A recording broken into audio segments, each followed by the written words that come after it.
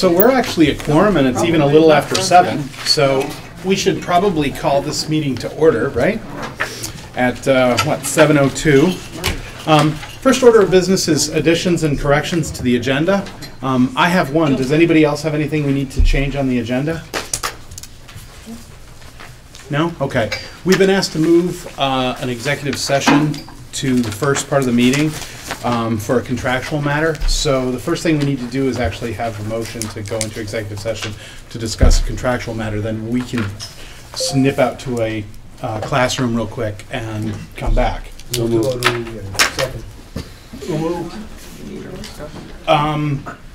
Drew moved, Howie seconded.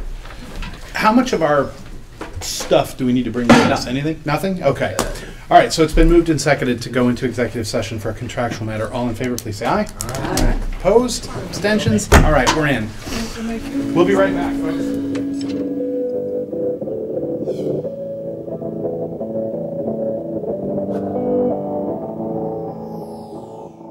So, we're back from executive session.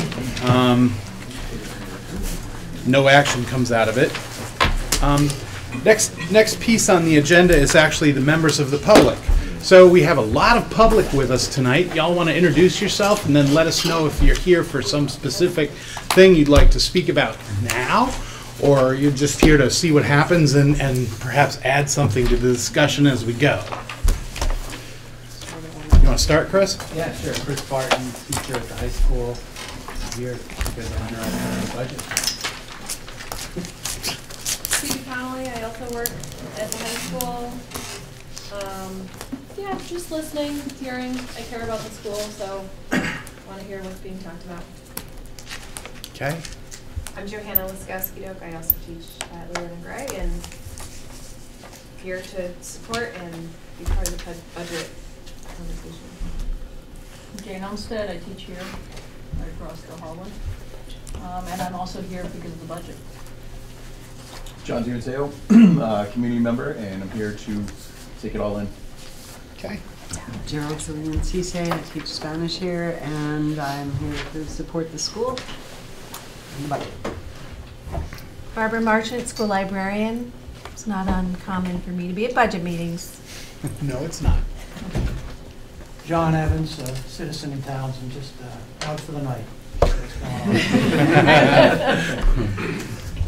Al Glosson, Townsend Elementary School Board Chair. So this obviously has implications for me as well. And I certainly want some clarification on what I read in Act 46 versus an email that we had from Brad James.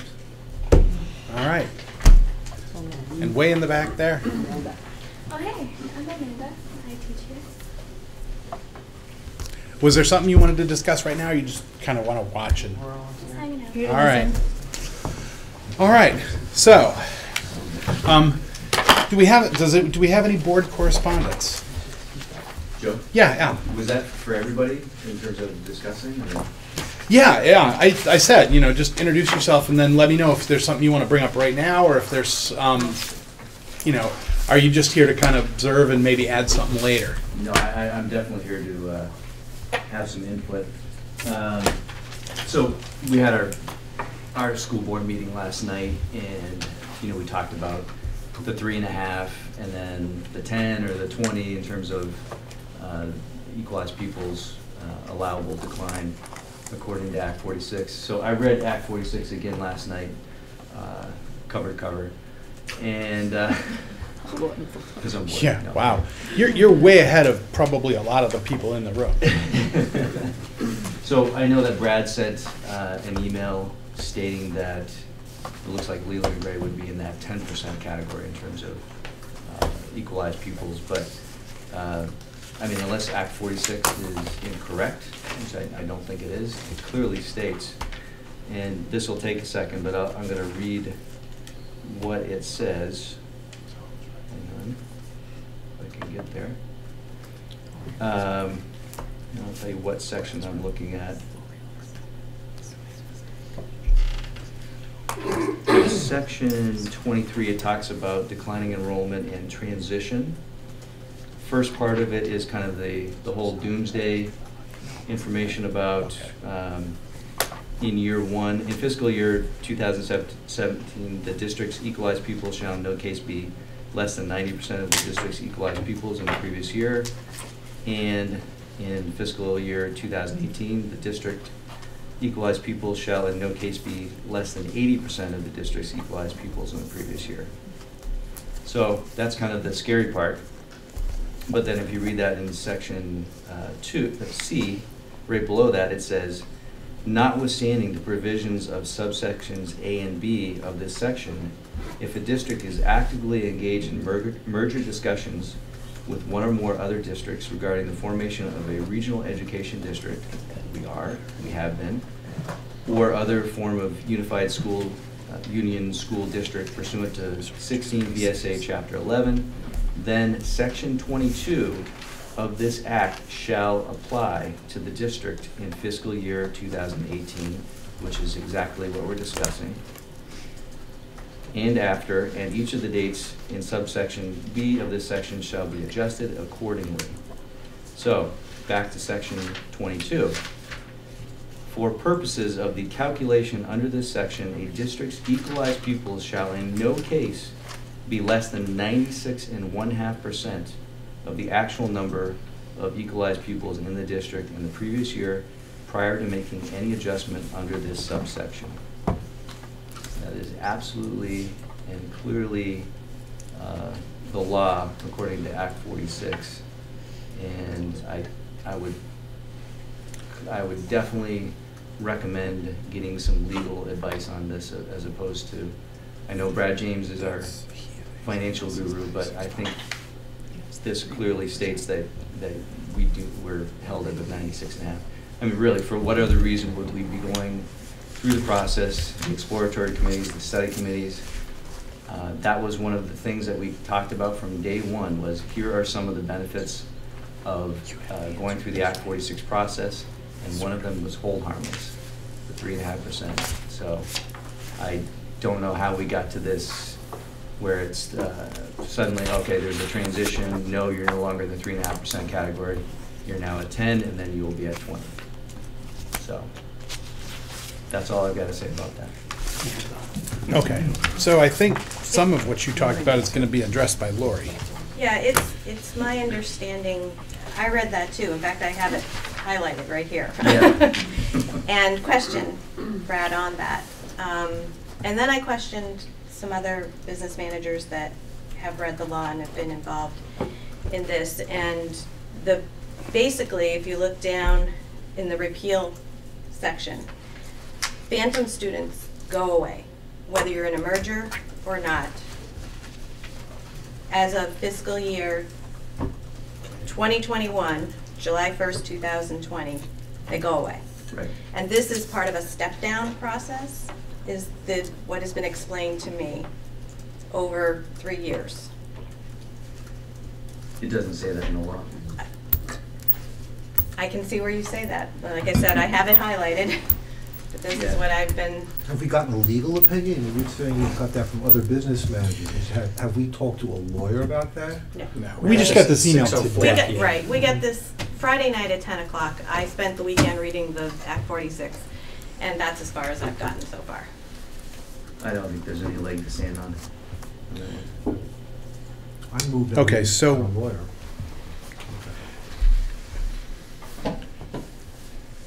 So Howie moves that we get a lawyer? Get our attorney to look at this and find out if the law is being interpreted correctly.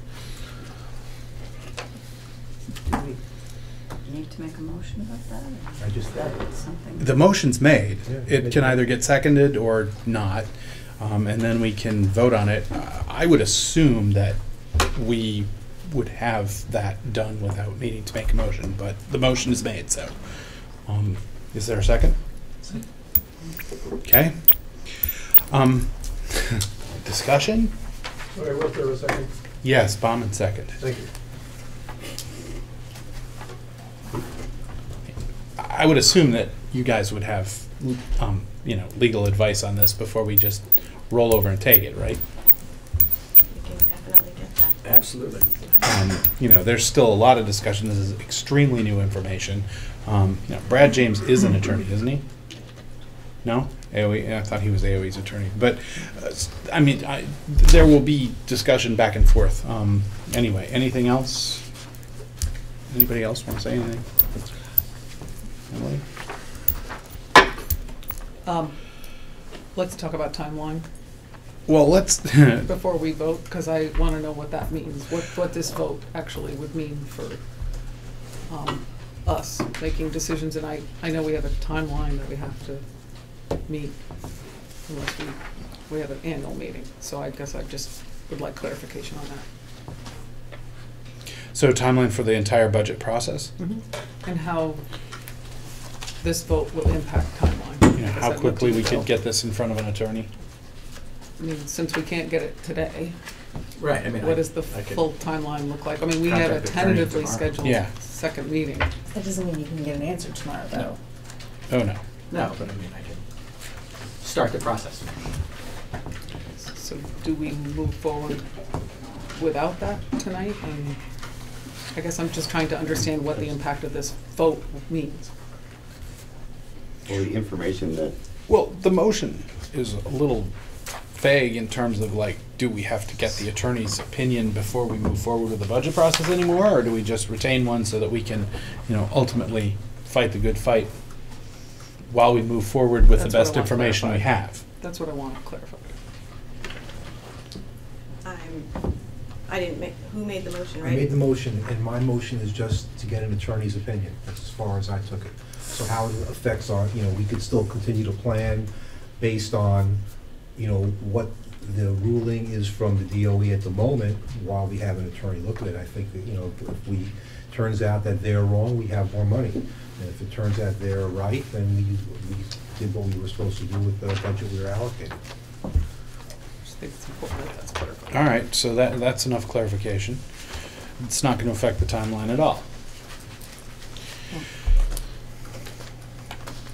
Anything else? Any other discussion? Do we need a motion to actually facilitate this process? I don't think so. There's no board action that needs to take place for this to happen, am I correct? Correct. Okay, so why are we doing this?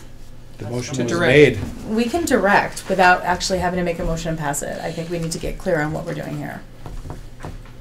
Well, I made the motion and it was seconded, so we can vote, you can vote it down, you can vote it off. Yeah, the motion was made. There's nothing we can do. It can either be There you go. withdrawn or we can, you know, vote it down. And if there's no more discussion, we'll go for the vote. All in favor of the motion to, what exactly was it, Peter? It was to get advice from the attorney.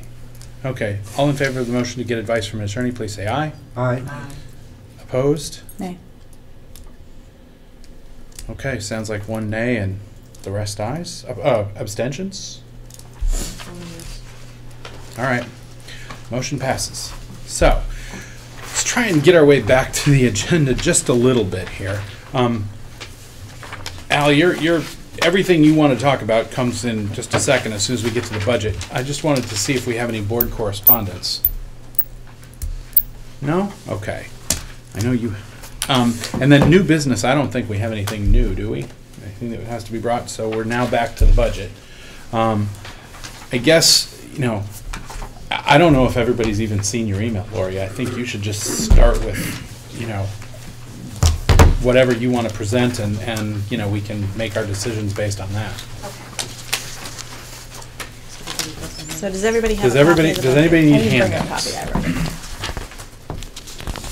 Sorry, Oh, there may be Bina? two there. I only attached the Brad James email. Thank you.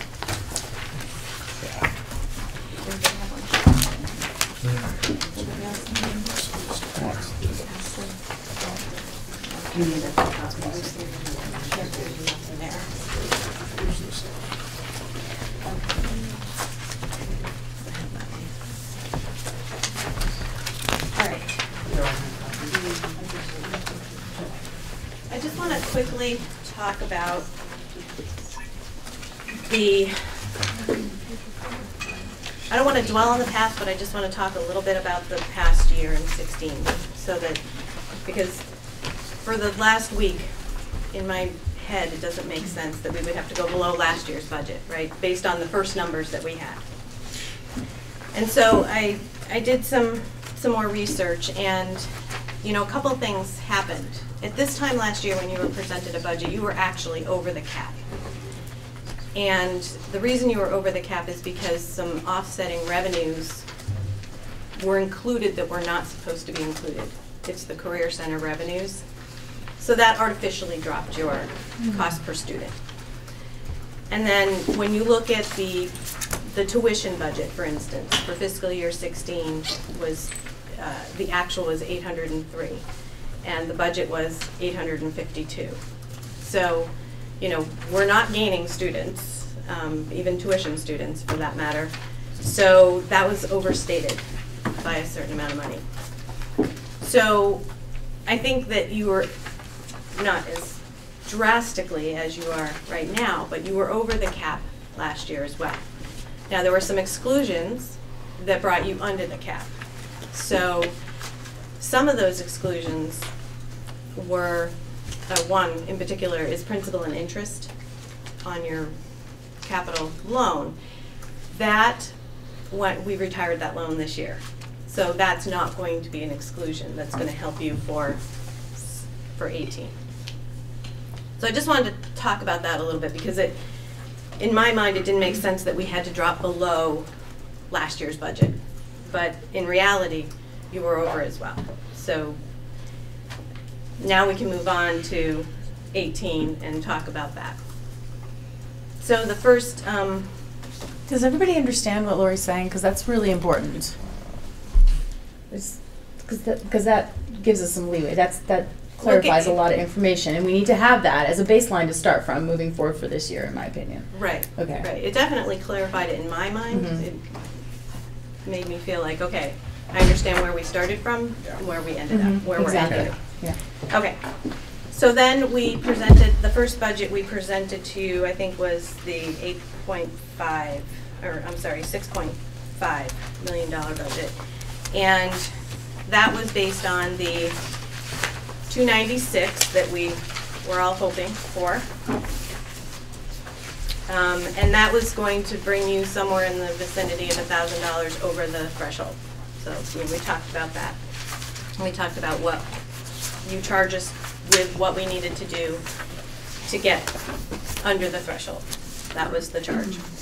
So Bob went to the drawing board and did an awesome job. And I think he's, did you pass these out? Yep. Okay. So we have some reductions here that are leading to this budget. The computer, sorry. So then we got, I said Friday night, 10 o'clock, got the email from Brad about the 272 count that came through. And that obviously put you in a much different place. Now, I have prepared a little document there that talks about equalized students. And it's just sort of a refresher of how equalized students are figured. And it's not just a Leland and Gray problem, right? I think that everybody understands this is really a pre-K through 12 issue of these phantom students that have been built in over time since 1999. 1999. Was the Act 68 law, right? Well, so, it was after, yeah, after Act 68. And so since then, everybody's been held at this cap, this 3.5 cap. You can't reduce more than 3.5%. But that, if you look at the sheet, creates, the examples that I've put out there, creates phantom students. And so that's what is happening, you know, with Brad's interpretation of the law, is it's stepping down the phantom students so that eventually those go away and you're actually getting funds for what the actual equalized people are. So does that help to explain it a little bit? Now, does everybody understand that? That's a really important concept. Important. Okay. Instead of just falling off the cliff and saying they're gone next year, they're slowly. Yeah, by fiscal year 2021, phantom students will no longer exist. Hold harmless will no longer exist. so they won't. That is definitely written into the law. It's important to, I don't know if you said this or not, but the way it was calculated before was that the 3.5% was based on the 3.5% reduction years before, so it was accumulating. Right. The Phantom students were snowballing, which is what the... That's an extremely important point. Which is why the adjustment in the law was made around it, because it was even more phantom. Right, at some point you because- have to get back to really Right. counting. Because it was being calculated So- on the lower. So taxpayers have been artificially paying a lower tax rate than the students, Spending. you know, that they're paying for, really. So that's what leads to that 276 number, okay? So I did tell you in your email, since that email, we've had a couple little changes, which are good changes. And one of them is Mary Martin called me today and she found a tuition student, so that was good. We could add one more tuition student to the revenues. Just wandering around the halls. Revenues found it. And then Brad emailed the next version, which was 276, so it went up by 2. And this is by no means done yet. I mean, this is only version 2. It can go to version 6, so, you know. But I don't think there's going to be a lot more students unless the law is not interpreted correctly. Okay, so, talking through the budget. You want to talk about the cuts, or you want me to? No, I go? can. Okay. So, last week, this time you guys charged me. I'm sorry, can I interrupt? Yes. Do you Sure. mind? I just want to make sure everyone understands about this one thing that is so important, that because we at Leland and Gray, when we were talking about the budget last year, we talked about phantom students. I think we had like one phantom student or something like that, which was like the first time we'd had one, I think. But it was a time when our enrollment was declining, and that was to be expected. But this is not specific to Leland and Gray. I know you said it, but I want to state it again because I think it's really important. It's a pre-K-12 system that we're looking at, and it's phantom students across the 5 towns that are impacting this That is calculation correct. now. Right. Okay, so the only way to have known this was to have looked at it across the 5 towns over the last few years, knowing what was coming for us to be prepared for this, and we didn't do that. Right. Okay. And it's very important to be looking ahead Yes. at this. Right. Right? Right. I mean, I guess that's sort of my point. the declining enrollment is not stopping, and then the phantom students go away.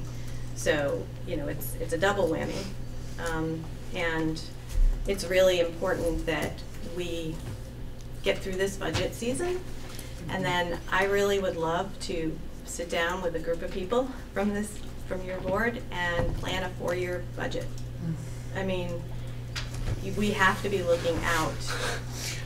Yep, so that's Kelly. That rocks. I mean, it's. I'm on board for that. Okay, with the situation that we're in now, it just seems like this has been coming and it's here, but it's not. This is the beginning. It's not really where it's going to end up. And if we think this is hard, I have a feeling that the snowball that's headed our way, we have a lot of work ahead of us. So yeah, not to interrupt, but this is only the beginning. Right. So I think it would be prudent of us to really look at a 4-year plan after this. I have a question. Sure. When this law progresses to its final state where there are no more phantom students, does that mean that our budget will be fluctuating precisely with the student count? In other words, there'll be no, we lose 10 students, man, and that's going to be, you know. It's a great question. And we're going to have to deal with that on a yearly basis? Well, there is a 2-year average. So ADM is a 2-year average. That's where you start. You start with that 2-year average, and then it's weighted according to the paper I gave you. And that's where you end up with your equalized pupils.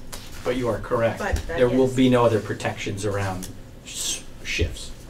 Of course, there's no protections on shifts high, which is good. But there will be no downside protections, except for the 2-year average. So you really. So multi-year if you really budgeting is drop going to it- be incredibly important. To look at what our demographics are, to look at ourselves in the pre-K through 12 system. And attracting students. Absolutely. Right. Sorry, Bob. No worries. All right, so you tasked me with finding 300 last week, which was the amount that would have taken us to the phantom threshold. And so this page, it looks like this. It has a box with some things on it. Walk you through this list to get you to your total of 300. One of the first and obvious one was the removal of the assistant principal position, which was an add in the budget for the school this year. With that coming out, though, one of the things, and I've described this in the text below, what I would do is I would close the planning room and re-staff that person as a dean of students.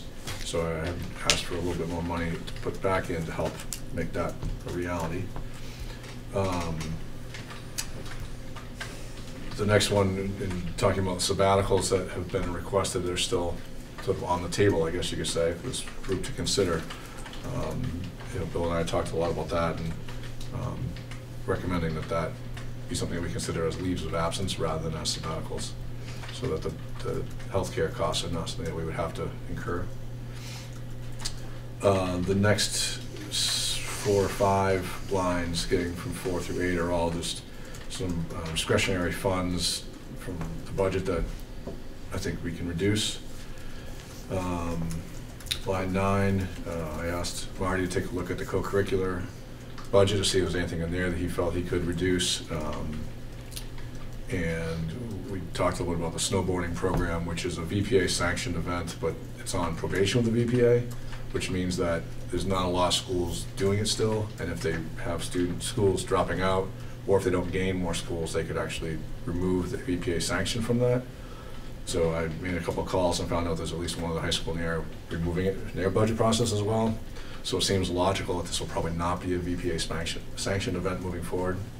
So reducing that, which includes stipends for a coach and some transportation costs, seemed like a logical approach from the co-curricular.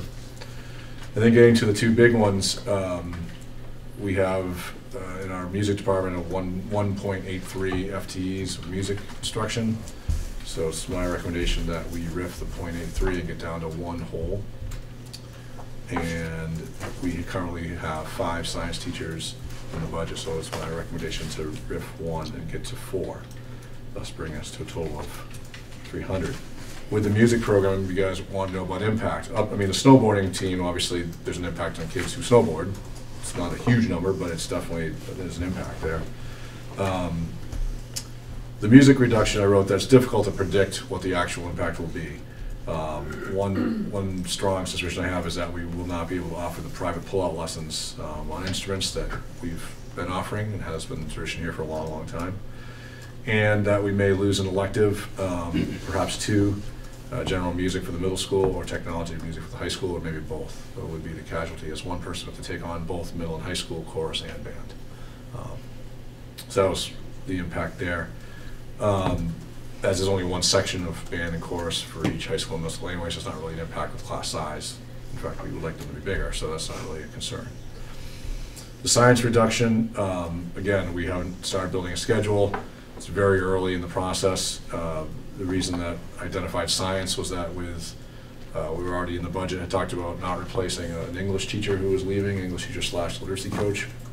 And we had talked about taking out the 0.67 math that had been added in for this fiscal year after adoption of the budget. So this reduction in science would bring science, English, math, and social studies all at the same staffing level of 4 total, 7 to 12.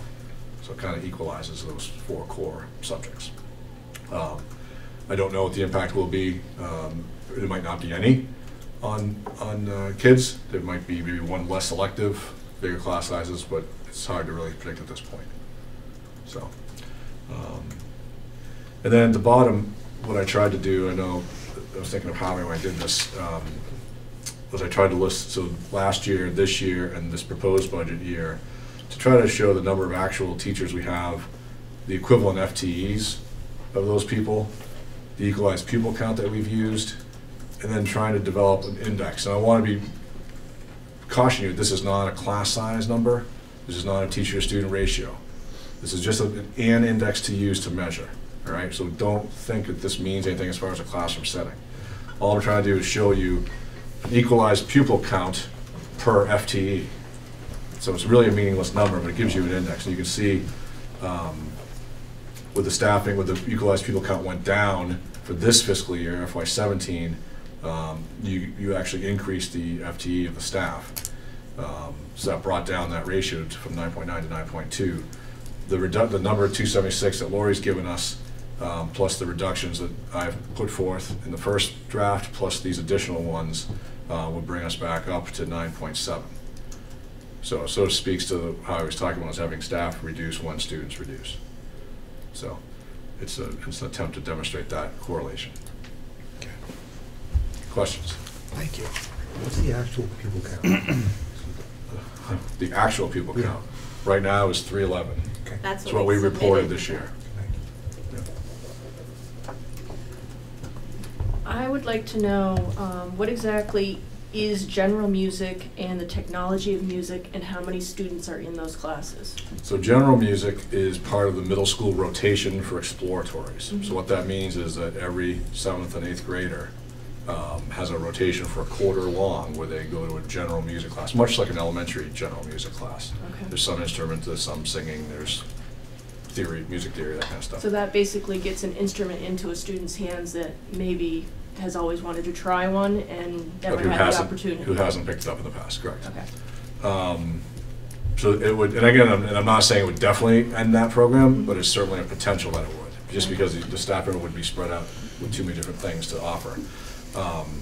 The technology of music is a high school class that was developed, and I think it's evolved over the years, but the idea is for kids, it's non-musicians, really, accessing music theory / using technology, soundboards, development of electronic composing, those kinds of things, to get kids who are typically non-musicians into the musical world. And how many students are we talking would be taking that? Well, the general music would be every middle school student gets it for a quarter, so that's the entire middle school right now. Mm-hmm. The tech of music, I'm going to guess and say 15 to 20 a year. I think we run 2 sections of it, one in the fall, one in the spring. I could be wrong. Are there music teachers in the audience? No, but it's Does that sound right? Yeah. And they're typically 8 to 10 kids. But in we one would of those still be sections. offering basic band, chorus, Band and chorus, high school, middle school. So jazz band, a cappella. well, those things are extras. Those are part of the co-curricular contract. They're stipended positions in addition to. Those are not part of the school day. Mhm. Those things are not part of this reduction. Okay. Anybody else?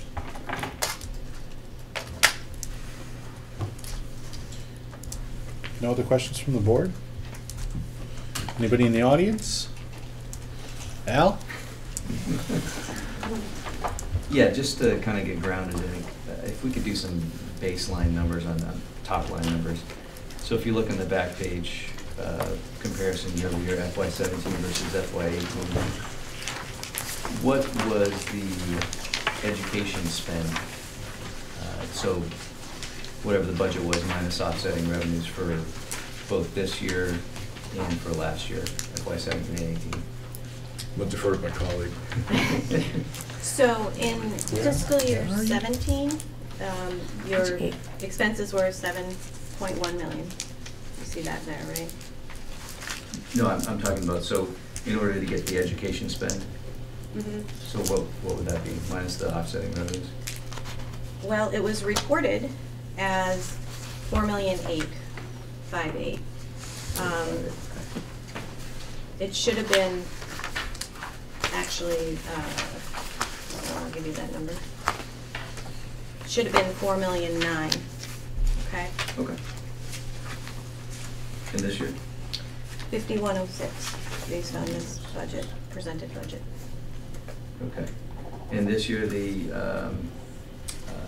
equalized pupil per pupil spending is max is 17,365, is that right? 17,386. 17,386.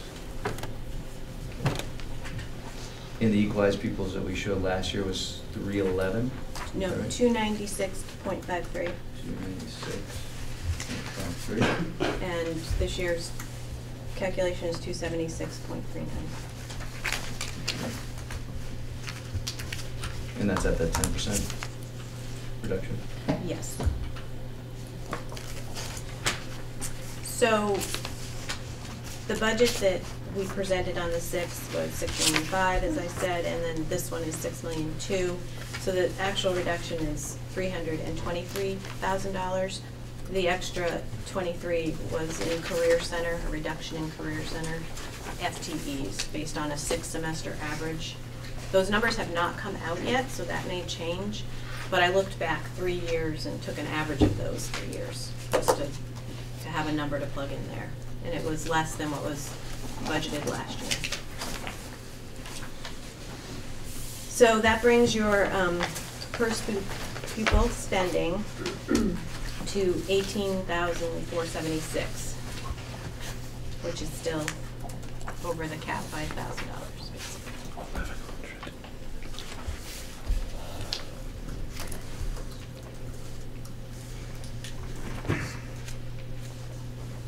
Sure. Gerald. Sure.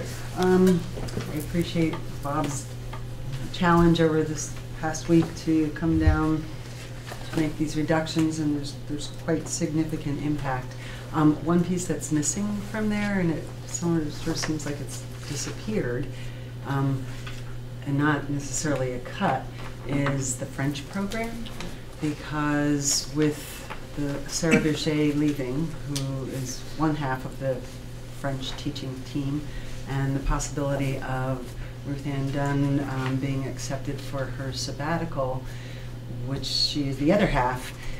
If both of those two teachers are gone, what happens to the French program? And so there's nothing cut, but there's nothing in place for it to carry on. So I guess I'm curious, what's the status of Leland and Gray continuing to have a French program or losing a French program? And how do folks feel about that? And so what I did is I didn't include that because it was sort of, it's contingent on what happens with the sabbatical request and whether or not she receives it. With this cut for science if she is gone, then the impact would be there would be no French program offered through direct instruction. And we'll come back to that in a second. If she was here, then I think we'd have to make some decisions moving forward around what the enrollment numbers look like and what we were doing in the middle school and how that's going to impact where we go with French moving forward. But if she's not here, then we won't have a licensed teacher. So there's nothing in the budget for that in the world language department. It would really just come out of science, which may or may not be possible depending on who's here and what other sections we would have. But let me come back to where I was going initially, which was I did reach out to Jeff Renard, who is the director of the Vermont Virtual Learning Collaborative, which is the online program that you guys authorized me adding at the beginning of the school year, and they do offer French through that program. So our students would have access to a Vermont licensed French instructor. Clearly, doing that online is different than doing it in a classroom setting. I think Carol will agree. But it is an option that will provide access to French instruction through online. So regardless of where we go, students will be able to access that. What is the French enrollment in middle school like currently? Well, in middle school, it's pretty decent. I would say there's probably 18 to 20 in each grade. In the high school, it's significantly lower. So that's why I said it depends on what we do with the middle school model and whether or not we continue to do languages in the middle school or not for high school credit. That's something that we've had meetings scheduled to discuss it, and they keep getting bumped for emergency staff meetings to talk about the budget. So, but that's something that we do have to address and figure out what we're going to do with that. And certainly for the 7th graders, they're in French 1. That's a real loss for them to not be able to complete French 2. They're in 1A, which means they would still need the other part of French 1. To get any kind of credit. Anything. Yep. So we have to look at that and how we would deal with that if that was the case. Yep. Pat? And I would imagine, but I'm not a teacher, so I don't know, that possibly it would be easier for a higher level French student to do an online course as opposed to the beginners doing an online course? Yep, I think it's definitely a better option for the kids who are in 3 and 4 now to finish 4 and 5 than it would be, I think, like Kelly points out, for the 1B or whatever wherever the level those kids might be at. Because of the age, because of the level of language learning, and just their skill around being able to do an online course as well. So a lot of factors. I think losing the French for those middle school kids would be a shame. But it's the exact same conversation we had last year. The exact same conversation for the 7th graders going to 8th grade. It's just to remember where we were at a year ago. Right. 2 years, was that 2 years ago? It might have been 2 It years was ago. 2, yeah. We have. And just an additional piece of when they do get into the high school, as Bob mentioned, that there's significant numbers in the middle school. In part, those numbers lower in the high school. It's not a lack of interest, it's scheduling. There's always, and we've heard this before, so I just want you to understand that it's for all of us in the world languages. Once we get into competition with AP English or AP chemistry or any of the other, or just the scheduling, kids can't fit it into their schedules, and so years go by, but that the numbers don't always indicate a lack of interest. No, I'll add to, I think the scheduling has been a challenge here historically, but I would temper that a little bit by saying that in the middle school, the kids were required to enroll in a language. They could pick which one. At the high school level, there is no world language requirement, so students aren't required to take one. So that would account for some drop in enrollment as well. Right. Would the online course alleviate the scheduling problem? If it's online, does it take place at a certain time? Or It's asynchronous. What's that? It's asynchronous, meaning the kids can take it whenever. They can do it from So home. it may work out better to have an online course. One second. Because you couldn't fit much into their Emily, I schedule. got Dan, I got you. Actually, I'll skip, All right, Dan. because he answered. I'm sorry I'm late. I was at a concert at Wyndham. And just a quick answer to your question about if there's no general music instruction and kids don't get those instruments in their hands, what that will mean is the band will go away, because people don't miraculously start playing instruments later in life. They need that introduction to get that. You know, Vermont is clearly facing a demographic challenge, and we are here as well. You know, our numbers are dwindling. But it seems, like, when I come to these board meetings, it seems like it's a money board, and I'm waiting for the school part. I don't hear our kids in this conversation other than a number. You know, how much the state is going to allow us to spend on this kid, and how much it's going to cost us, and what the cap is. So Vermont has faced this in the past. When the bottom fell out of the merino wool market, and people discovered that they could plow ground without having to mine stones first, everybody left. And Vermont was empty. And 85% of the state, which was open, turned into trees. And we were going back into primeval forest. But somehow, people drifted back. And we became a populous state again, and we have a population. So it is true right now there's a drop in our population. To think that that is a permanent condition is not based in any kind of reality. There's no reason, no kind of logic that can say no one will ever come back to Vermont. So we're looking at a situation, we don't know how temporary it is, but it's a temporary situation. So I think the question we should be asking ourselves is, do we place any value on our children? Right now, our schools are not only instructing kids, we're not only teaching kids to do the things they need to do to get to graduate. We are also dealing with major social ills and issues. We have kids, you know, one of the most successful learning programs we've had at Leland and Gray, getting kids to a dentist, which we had to pony up money to figure out how to pay for kids to go to a dentist so they wouldn't be unable to learn because their bowels were hurting. We put food in their stomachs because not all kids can come to the school and have enough food to eat. But yet, when we talk to Montpelier, we talk to legislators, when we talk about that, go, well, I know that's a situation. You're just going to have to think outside the box. Because in the past, it didn't cost that much to do our kids. We are in a situation right now where if we want to give up on our kids, then by all means, let's cut $300,000 out of this budget and because what's going to happen, I will guarantee you, if you do this and you just like go by the cap, you cut your $300,000, you cut music, so the music program tanks, you cut French, what you will do is you will guarantee that this school will be closed. I don't know if it'll be in 5 years or 7 years or 2 years, you will guarantee that people will not move into this town because the school does not have what they need for their kids. When that happens, your property tax values go down, your property tax rate goes down, everything tanks.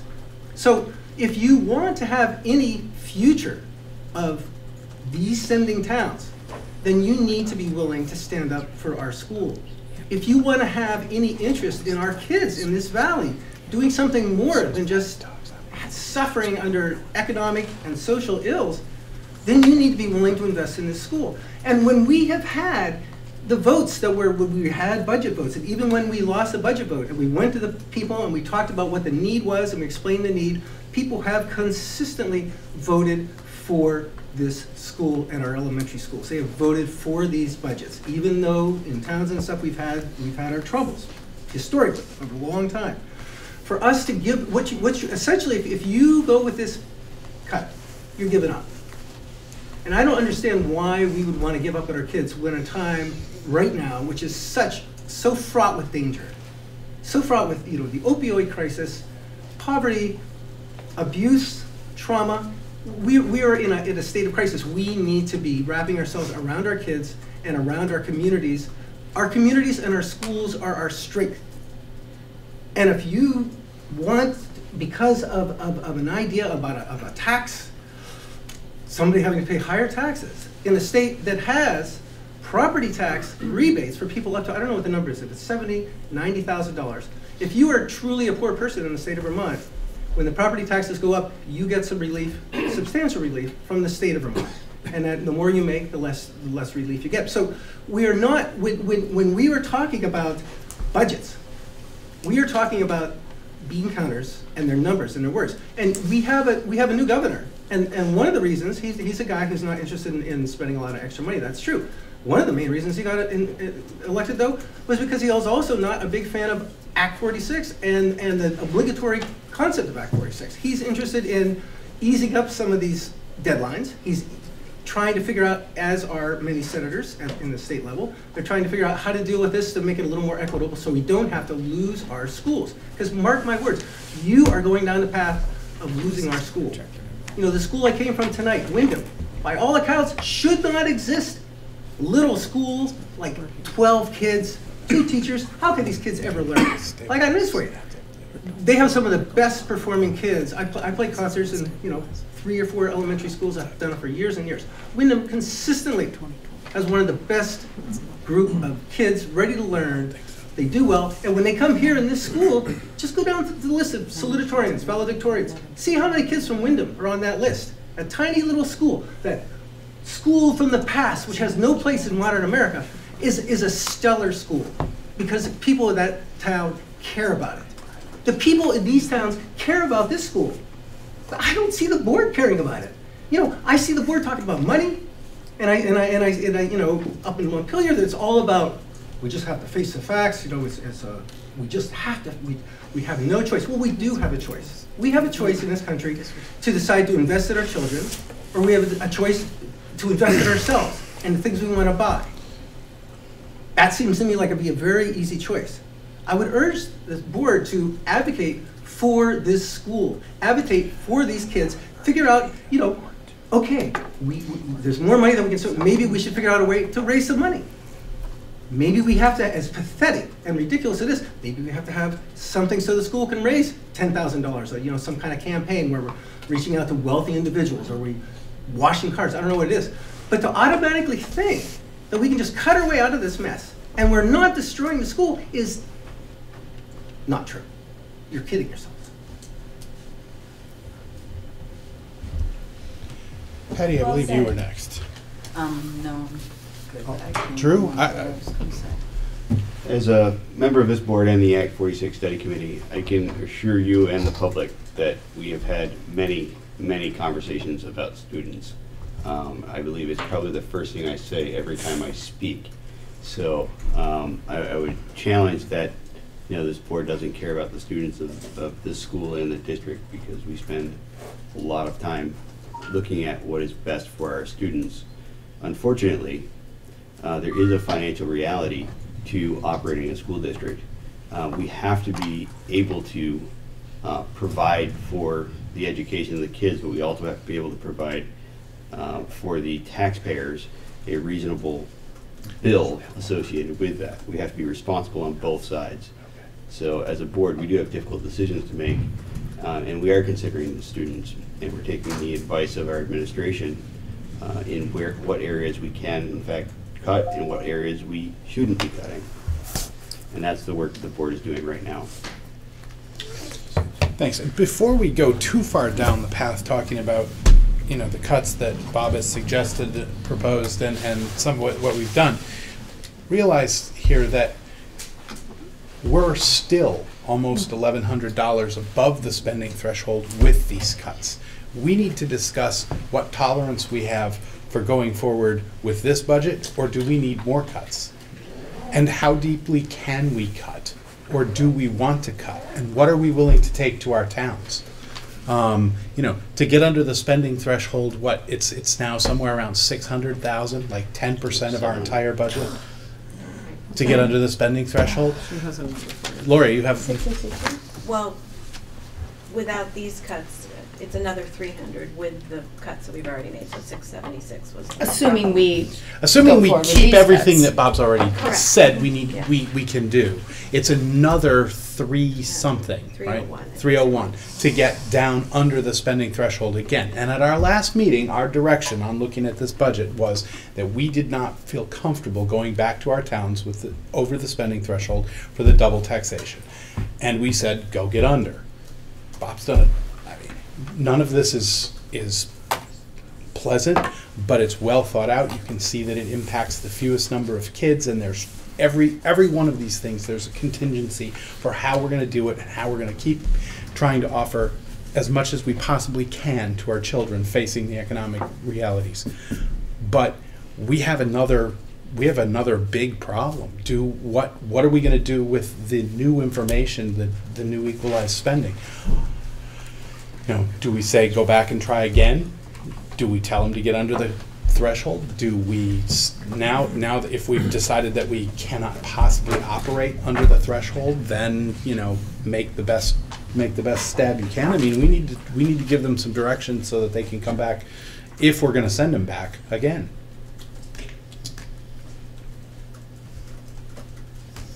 Just wanted to put that out there because I think that's going to take a little time to discuss. Go ahead.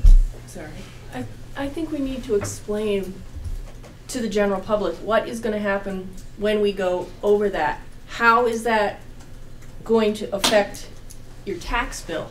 I mean, does it automatically go into the school part of your tax bill? Do we feel it here with the percentage of the increase or decrease? Can you? So the first thing that happens when you're over the cap is there's some exclusions that can come off of that.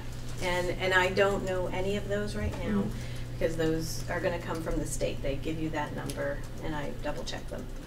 So last year, like I said, there was enough exclusions to get you under the cap.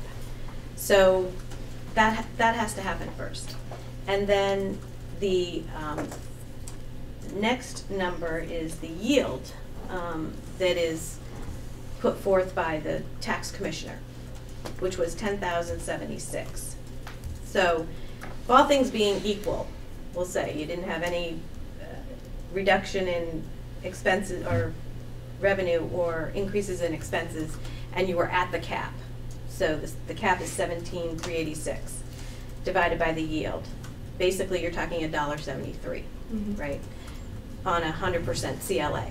See, all these numbers have to come in before we can get to a real number. Last year, the tax rate on the 3-year comparison was $1.65 was estimated, and I think you guys came in at like $1.72.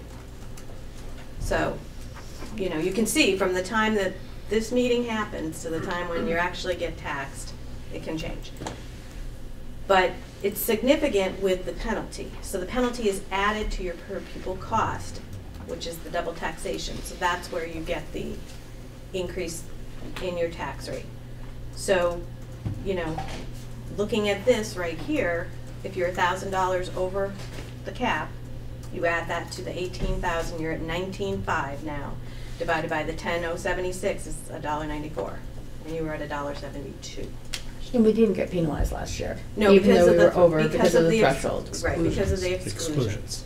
Exclusions. And the some exclusions will drop this. When do we know about exclusions? I'm hoping by the 15th or by the next meeting, I'm hoping there'll be something. I know that I've emailed him, I know that Emily has spoke to him about the timeline for Leland and Gray, that we're like the earliest in the state to vote.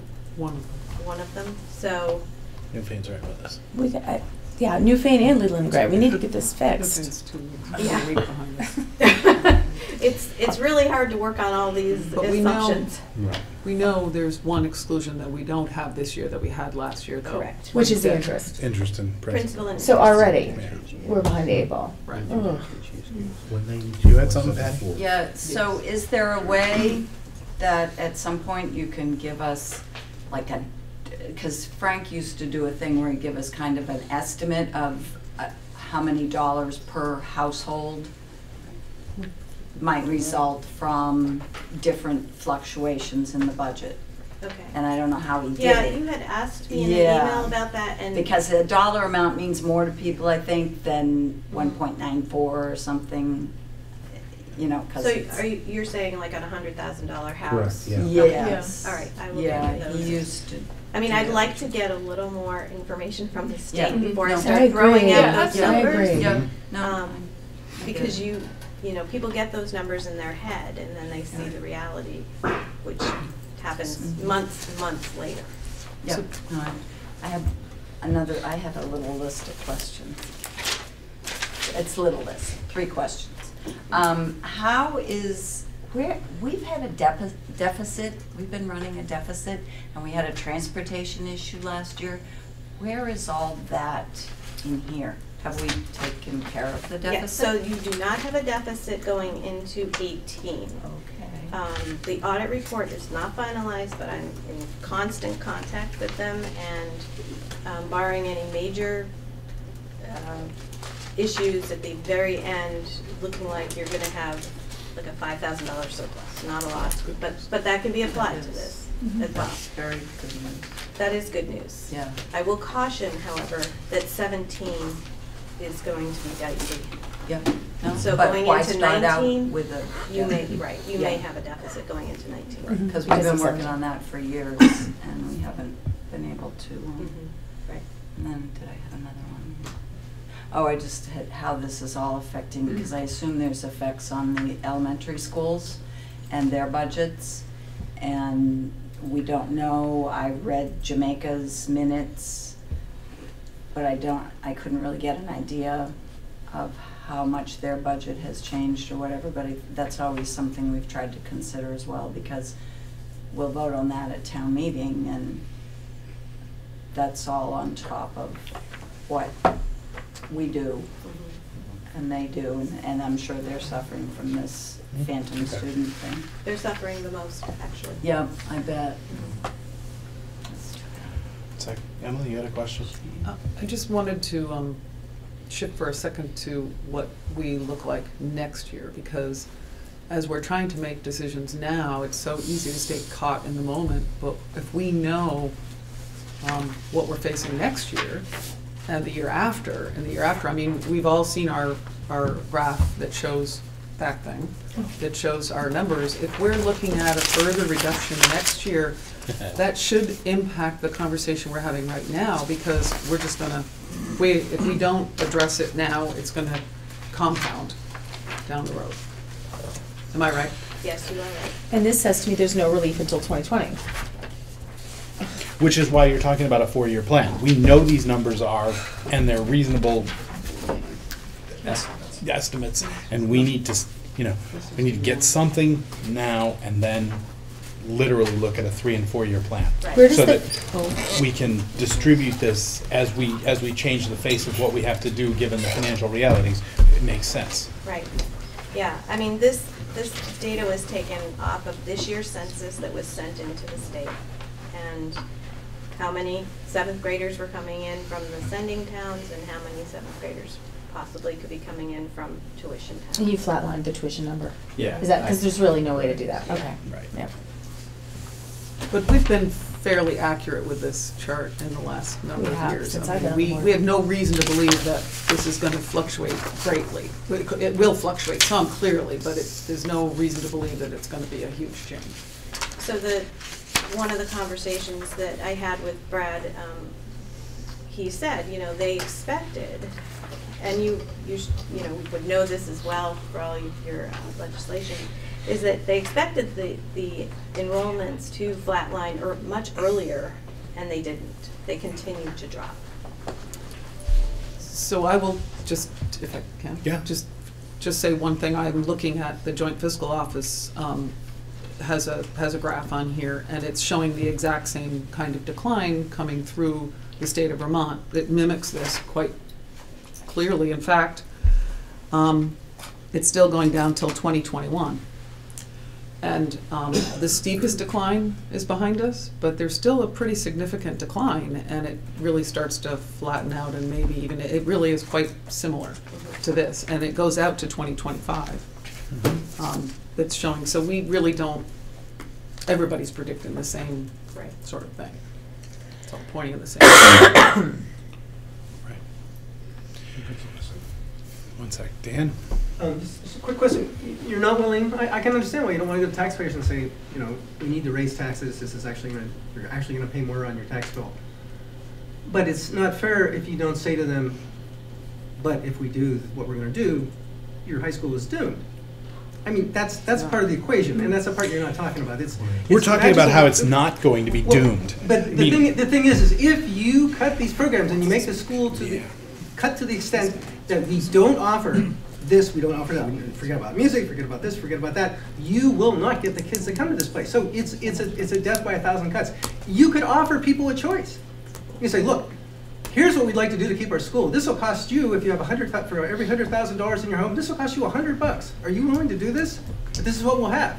And this is what we'll have if we don't do that. This is what you'll get in the school if we don't do that. And this is what the future of that school looks like. And you be true to what that future really looks like. We can't just pretend that we can keep taking things away and somehow we'll stumble through and educate our children sufficiently and get people to come to our school. We can't continue to pretend that. We have to be straight up. Yeah, go ahead. Dan, I hear what you're saying, and we all understand that here. Our job here is the money, pretty much. This is a budget meeting. I am the Wyndham rep to this board, so I know the Wyndham Elementary School really well, and I'm glad that you pointed out that with just 2 teachers teaching multi-age classrooms, Wyndham gets tremendous results from our kids. Where I disagree with you is that when you say that a $300,000 cut is going to lead to the end of this school, I cannot agree with that.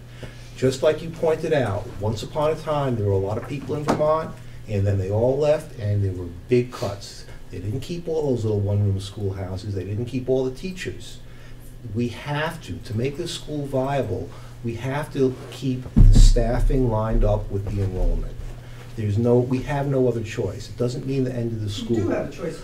Well, we pay higher taxes. You don't want to take that choice, I can understand, but it is a choice. Well, we have to get this budget passed, and people are only going to, if our cost per pupil is, $4,000 higher than the neighboring schools, then the taxpayers are going to say, well, why not just close the school and send the kids to the other schools? They are. They don't want to send their kids to Brattleboro from Wardsboro. Well, we have to keep our costs in line with the student population.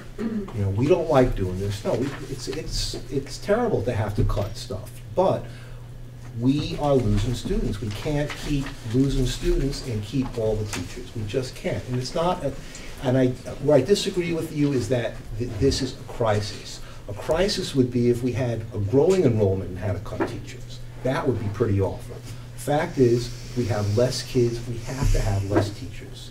And it's a hard pill to swallow, but that's what it boils down to if we want to keep offering the same level of services to our kids. Just like the Wyndham Elementary School, the teachers at Leland and Gray and the kids are going to have to figure out different ways of learning. We have the internet, we have online classes. It may turn out there will be more kids taking French in high school because they could fit it into their schedule with an online class.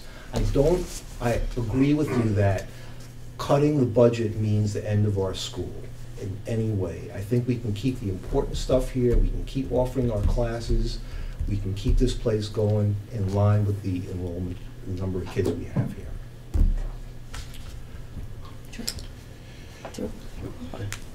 I'd like to say something. Go ahead.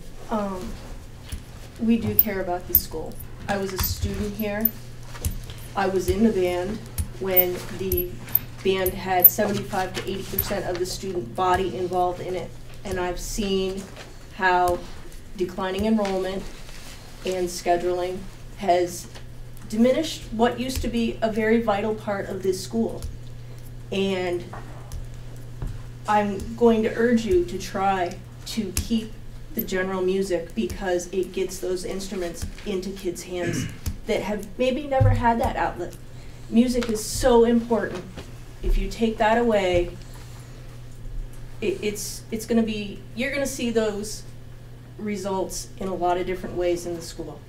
I know we have things that we need to look at closely.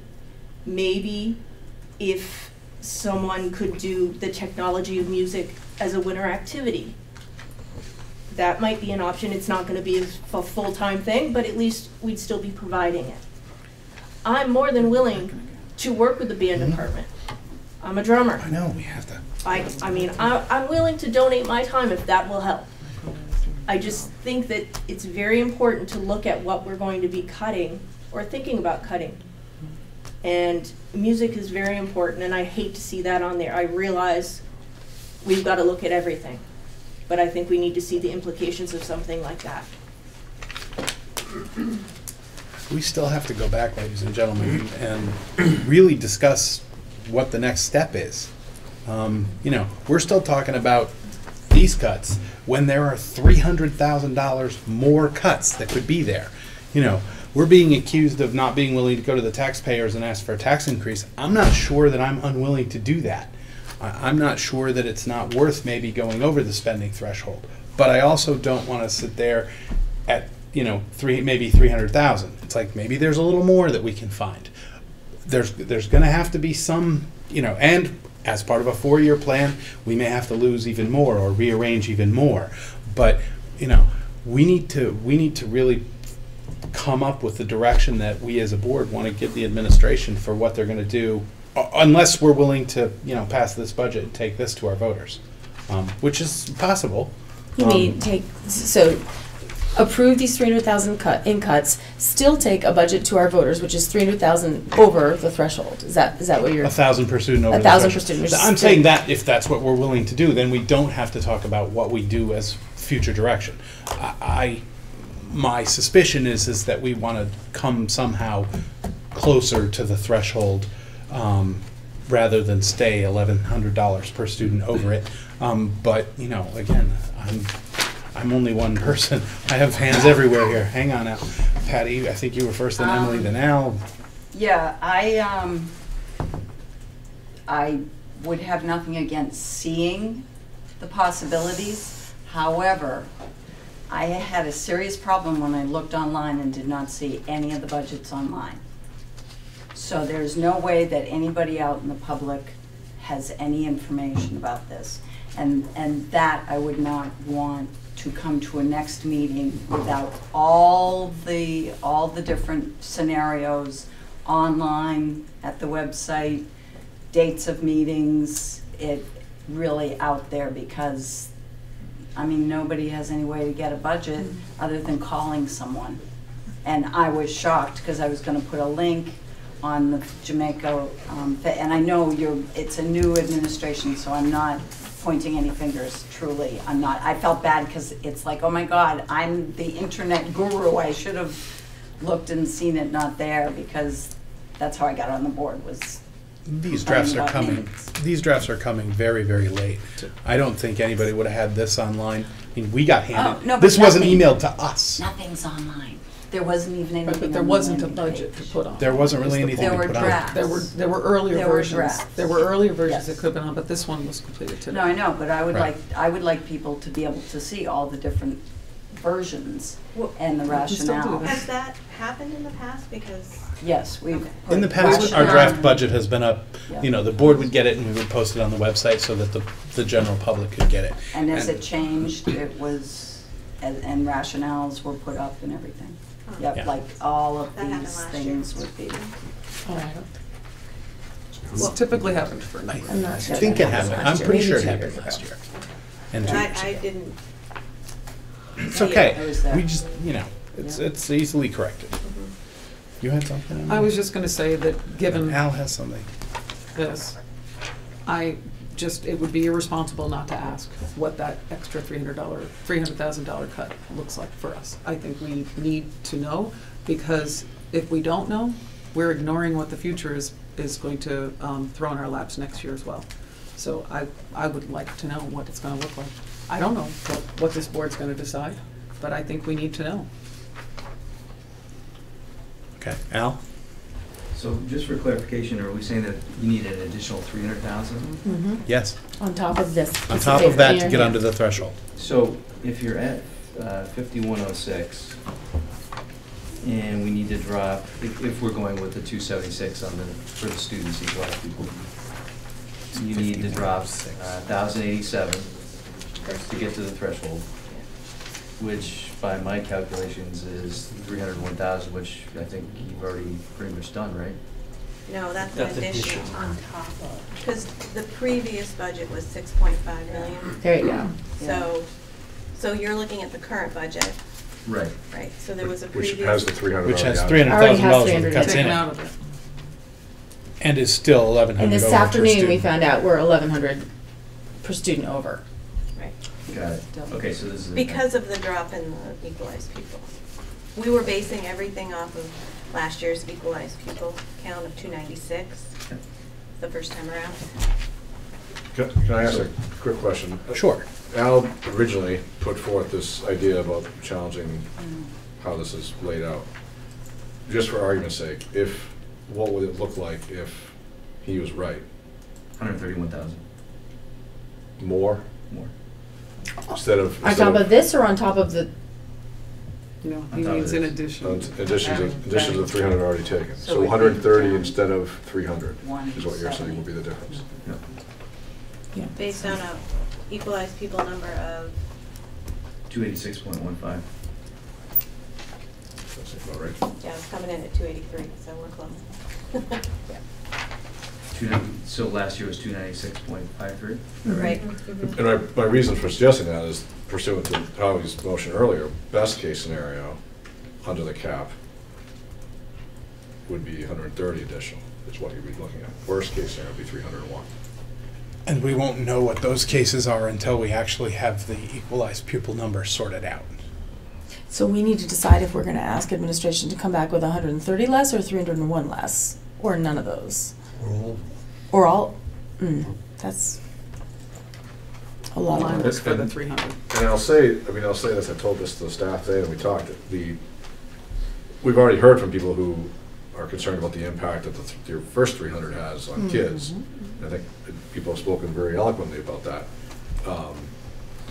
And I don't disagree with the principle of where they're coming from on these things. Obviously, as someone mentioned, the intent was to do it with the minimal impact to kids. It was pretty upfront with you guys initially that there was going to be an impact to kids. There's no way to avoid that. If there was, then you would have bigger problems probably. Anything from this point on, I'm going to tell you, is 100% going to have an impact on a much wider breadth of kids. Okay? So just be aware of that going in. And that might be okay. For some of you might say that that's what fiscally has to be done, and others say we can't afford to do anything else. I just want you to know that there's, when you're a number like 300, you're talking quite a few staff members, and which means significantly higher class sizes and significantly fewer offerings, or entire departments potentially disappearing. So I want to make sure that I'm happy, well, I'm not happy. I will do what I'm told to do, but I want to make sure you guys are aware going in, that's what you're asking for, which might be important to have, so that you can be educated on what that means. That might be the point, but I think you'll need to see it. I will also say that to do that without having developed a new schedule here, which is, these guys will tell you desperately needs to be done, with some reconfiguration of the middle school, there's going to be a lot of variables in play. It's going to be a lot of guessing, educated guessing around what the impact will actually be. So the further down that road we go, the less accurate I feel confident in my ability to tell you what the impact is, just so you know. And the deeper you go, the tougher that's going to be able to ascertain. Okay. Can I just follow up? Do you anticipate that same challenge coming next year as well? Given Well, the that's what I was numbers going to ask Lori about, what these numbers tell us about next year with a 300 additional and without a 300 additional now, and what that potentially could lead to, if that's not fair to ask her on the spot. But if we're looking at this 300 comes off and we're going to need another 300 next year, that's very different than saying this 300 can stay on and we need 400 next year. You know what I'm saying? Like how deep is this going to be in the next? And I would rather have you have the good data from Lori when Lori actually has good data for you to present us real, better information. And that presents another problem, because the timeline, as it currently stands, to vote when we currently plan to vote in early February, makes this really hard to pull off. Can we push that back? Well, that was a question I was going to ask, and I was here when we moved from doing the vote in the annual meeting to an Australian ballot. I remember that. I don't know why it doesn't happen, the Australian ballot can't happen at town meeting, and maybe there's a reason for that. It came from a petition from the voters. To do it earlier? We would have had to do it a year ahead to do that. Yeah, so we might, I don't know if we can move the date now. Well, you can ask the attorney, but no, I don't Probably believe not. I can. Okay. It might be something to consider for future years. Has to be warned. It's not our decision to make. It's not our decision at all. It's the school district's decision that they have to make it at a duly warned meeting, and our next duly warned meeting is in February. So we could propose that on our warning, but I it just think wouldn't that would impact extend this the year. timeline for everyone, and then when you're walking into this situation, you have numbers that are more finite. I think there's potentially options to deal with it, but it's not. We couldn't just change the date of the meeting. I mean, it's possible we could say we're not.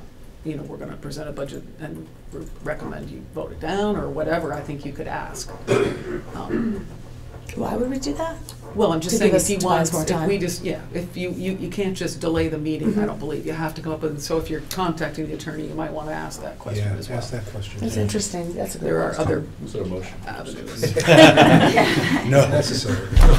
No. But it wouldn't be just changing. Yeah, because our the current date. We couldn't timeline is change you the guys date. decide next Tuesday. We have to decide by next Tuesday, right? I know. We have one out in the audience there. Go ahead, sir. Speaking as a parent, and I have to give you a little background, is that when I moved here because of this school, not because of any other reason. I chose to come here because this school offered more than these other schools in the entire southern part of Vermont offered for my children. And so I chose this school for my kids. My concern is that if all of a sudden we start reducing the things that are being offered here, how many more students are going to choose to go elsewhere beyond what we're already predicting? And what effect will that have on this budget in the long run? Are we going to have to reduce yet again? And if we keep going down this hill, it's just going to get worse. If you keep cutting this, we're going to have a school that's just a run-of-the-mill high school, and there's no incentive for people to come to this school. At this point, we have an awful lot of really good programs here that actually are still drawing and holding students here. My big concern is if we start cutting, they are going to start leaving at a higher rate than you're predicting currently. And what's going to happen to this budget when that happens? And to that end, I mean, thinking about like where we're going to be, I mean, we can plan budgets 3 to 4 years out, but until we know, like educationally, where we're going to be 3 to 4 years out, that can be a challenge as well. One of the challenges of doing this right now, so I'm in the chair now for, I mean, not even 6 months, and this stuff is all being thrust upon us. Whatever timeline I can have with staff to figure out what the school looks like in 3 to 5 years and how that translates into costs, revenue, so on and so forth. And I'm not just trying to pay lips to the Dan's, like we just got creative and like think outside the box. Like it's much more complicated than that, obviously. But I think that we don't have the choice right? There's gonna have to be things that change, otherwise what these guys have described is potentially true for the school. It's just a downward spiral. And so we have to really think about where we wanna be in those 3 to 5 years. I have already started working with staff and discussing and setting the foundation to do that work, to explore that. And I think that's something that really, that's gonna take a little bit of time. I'm not gonna be, I mean, I can give you numbers by next Tuesday, what 300 grand means, but I can't tell you by next Tuesday where we're gonna be in 3 years education. That I'm gonna need some time for.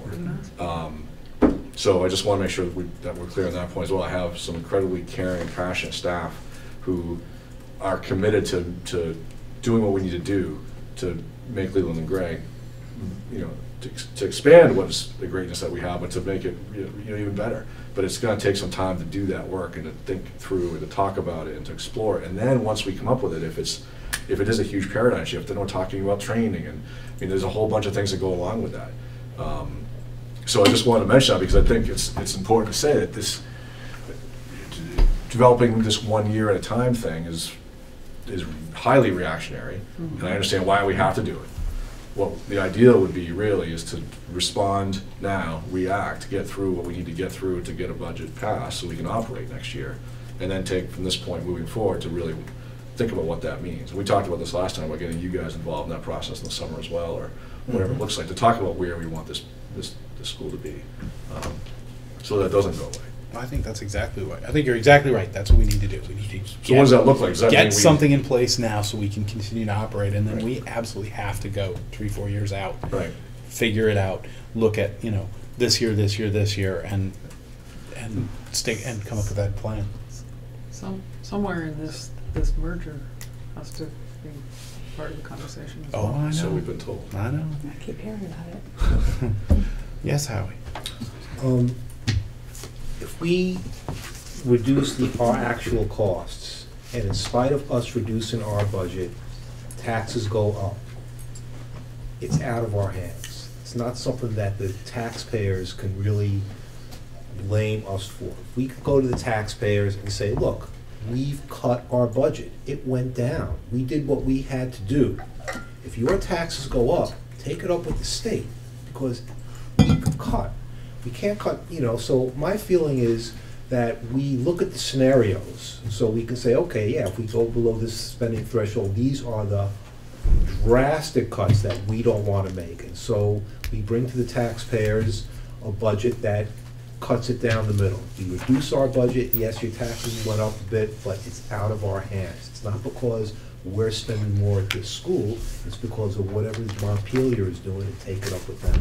So I'm willing to bring a budget to the people that, you know, that is higher than we would like, as long as it's lower than it was. The draft we have right now is exactly. It is. So you know, I'd like to see you work up something that shows what it looks like if we go the full package, and say, okay, but we don't want to do this. It's too much. It's too much to cut. It's not fair to the kids. It's not fair to the school. And the other thing I want to bring up is something that Dan mentioned, which is grants. I would like to. I know it's hard when we're cutting everything back, but I would like to see a line item in our budget for PR, grant, whatever you want to call it, somebody who is actually out there searching out and writing grant proposals and creating marketing material so we can attract more kids to the school. Because really that's the key to offering more stuff, is to make the school more attractive, attract more people moving into the community. If we have a school that's attracting people to move to our community, we have a good argument to go to our taxpayers and say, hey, look, this is what it costs.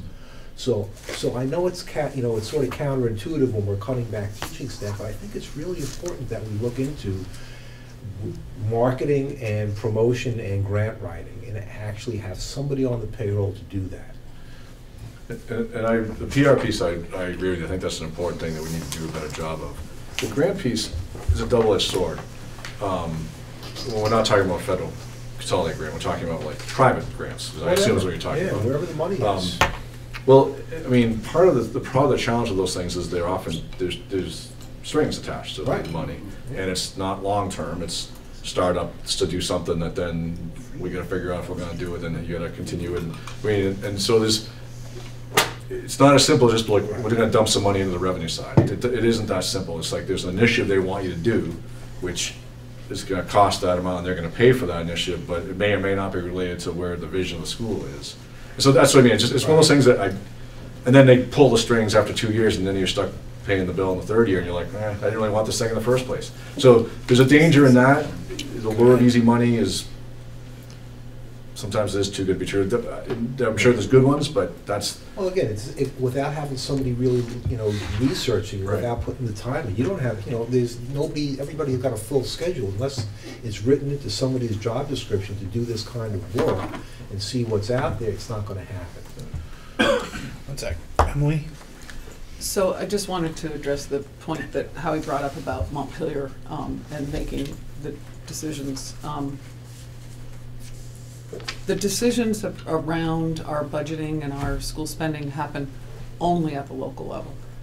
All across the state, the decisions that are made, the ed fund is, we raise the money to fill the ed fund based on the budgets we pass at the local level. And I think it's really important that we remember that, because while we might feel good because our budget went down, it's a statewide education funding system, and if overall the spending is going up, the taxes are going to go up. I mean, that's just the way it is, and that's what's happened. So Montpelier doesn't make the spending decisions. The spending decisions are made at a local level. No, they and set it's up a the scenario. statewide. They set up the scenario, these formulas that are cut in our budget.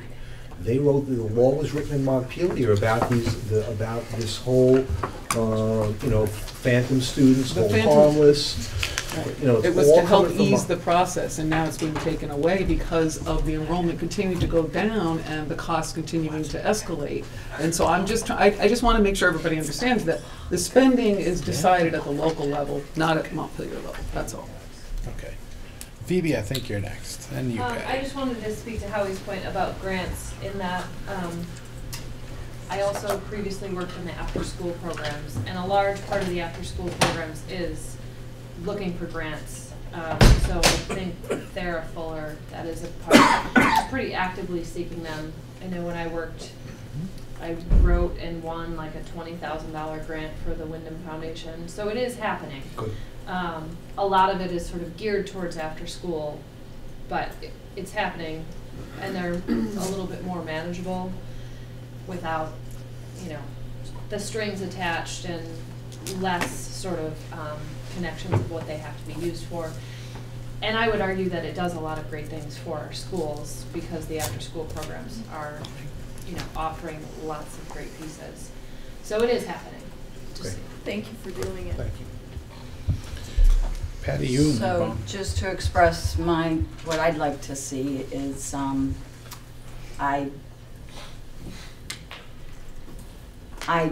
like to see what the extra 300,000 would look like, just for to realize that this is a serious situation. But I would not probably be in favor of bringing that to the Jamaica people, because it would probably look pretty bad. Fahmy? So, I don't know. Sorry, I thought you were. I feel like the best PR program we used to have were the extracurricular activities, the band, Journey East, the drama program, which is probably one of the reasons why Dale was to come here with his family. And as we reduce resources allocated to these programs, we sort of start into this feedback loop. So I would like to be able to propose, I would like to make sure the community knows that these hoops that we're jumping through in order to comply in the first measure and then in a future measure with these requirements put to us by the state are going to deeply, deeply impact the education, the quality, the staff, everything. And that before we make a decision and a recommendation, we would like to know where people stand. Are they willing to pay the extra dollars? Or are we willing to take the chance to see the high school, which is, for all purposes, the center of the community, wither away and disappear? because we are kind of seeing that as a worst-case scenario, but it's real now. So before, I mean, it's all good and nice to see these very difficult numbers that you come up with. I can only imagine how much aggravation goes into coming up with these recommendations and then going back and coming up with another 100 or 200 or 300,000. But before voting on anything, I would really like to get some information out there on what that really means.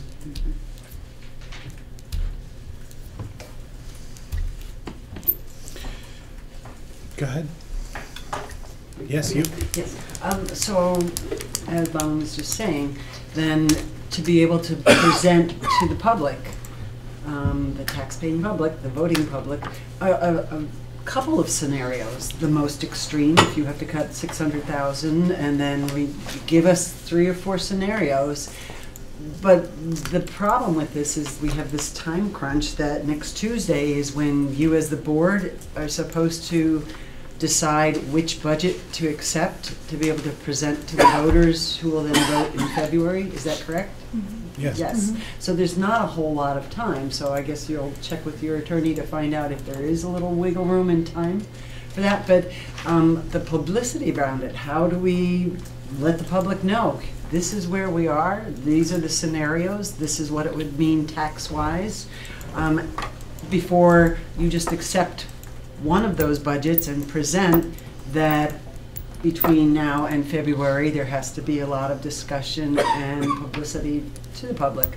And then when we only have one option to vote that one budget in February, and whether it's voted up or voted down, I mean, whether it's approved or voted down, it's not known if people vote it down because they don't want the cuts. In the past, historically, and I know I've asked this question before, was the board assumes that when people vote down the budget, it means that they want more reductions. But in fact, it could also mean people do not want this budget because of the drastic cuts and what it will do to the school. We have no way of knowing that. So I think to continue having a viable program, to keep students coming, to keep having families move in here, we need to look at what are the different scenarios and present that to the public so they can make a more informed decision.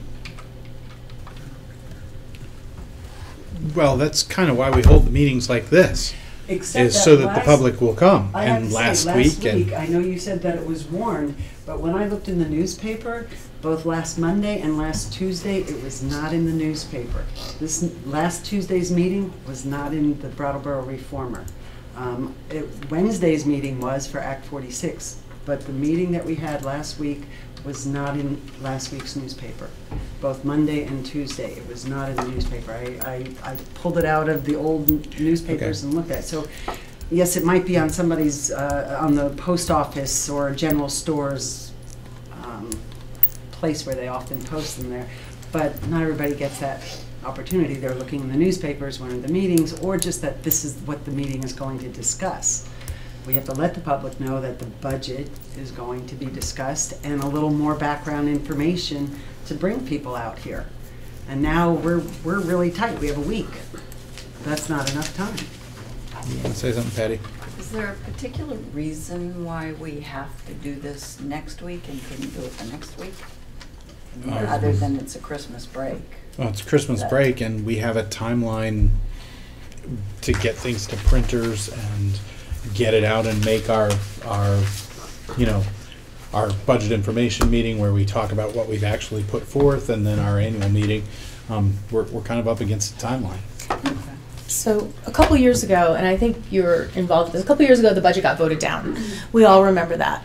And I refuse to have any of us be handcuffed by this timeline to make poor decisions for our children when there could be public who has a lot to say about it. My experience 2 years ago, I'm a Newfane rep, was Newfane mobilized. That budget got voted down and I went up and down. I mean, everybody, I don't know if anybody voted in that, but we were really engaged in getting the message out.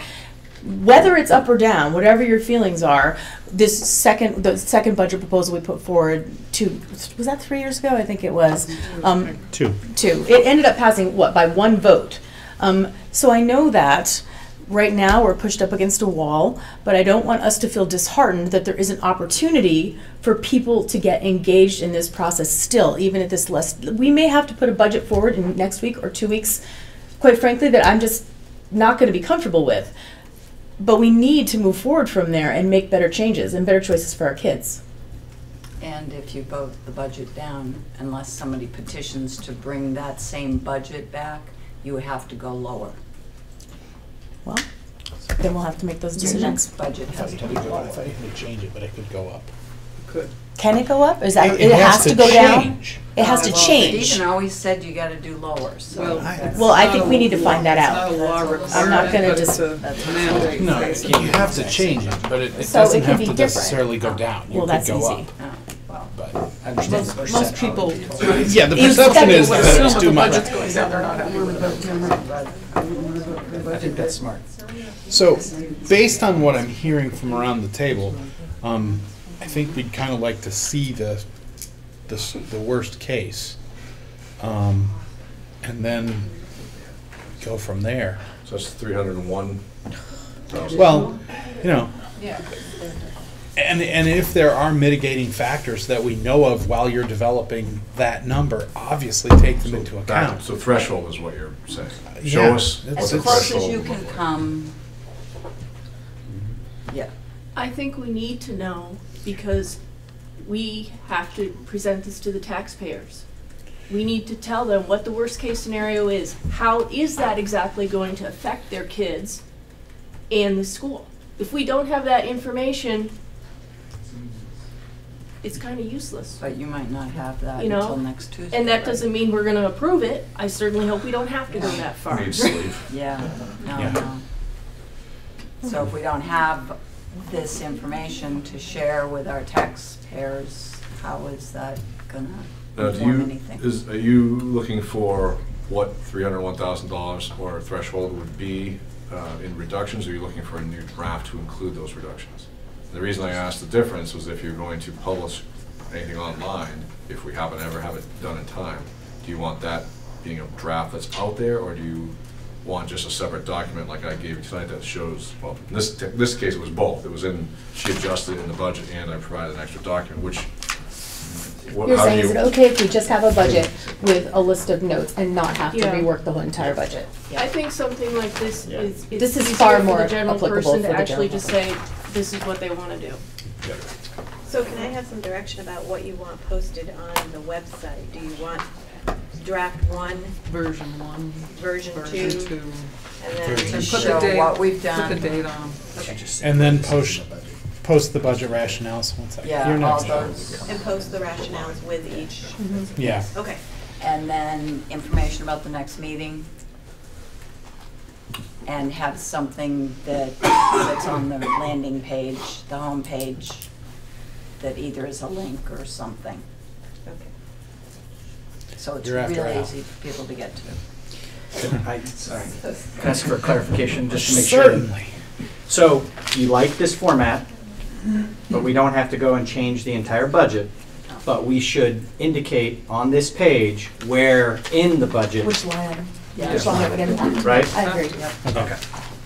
Okay. Does that make sense? But the budget will not show that reduction. There won't be a version 4 budget. You're just gonna We'll see just where plug it those would come numbers from. into 3. This version and then your notes. Yep. Got it. Okay. Al.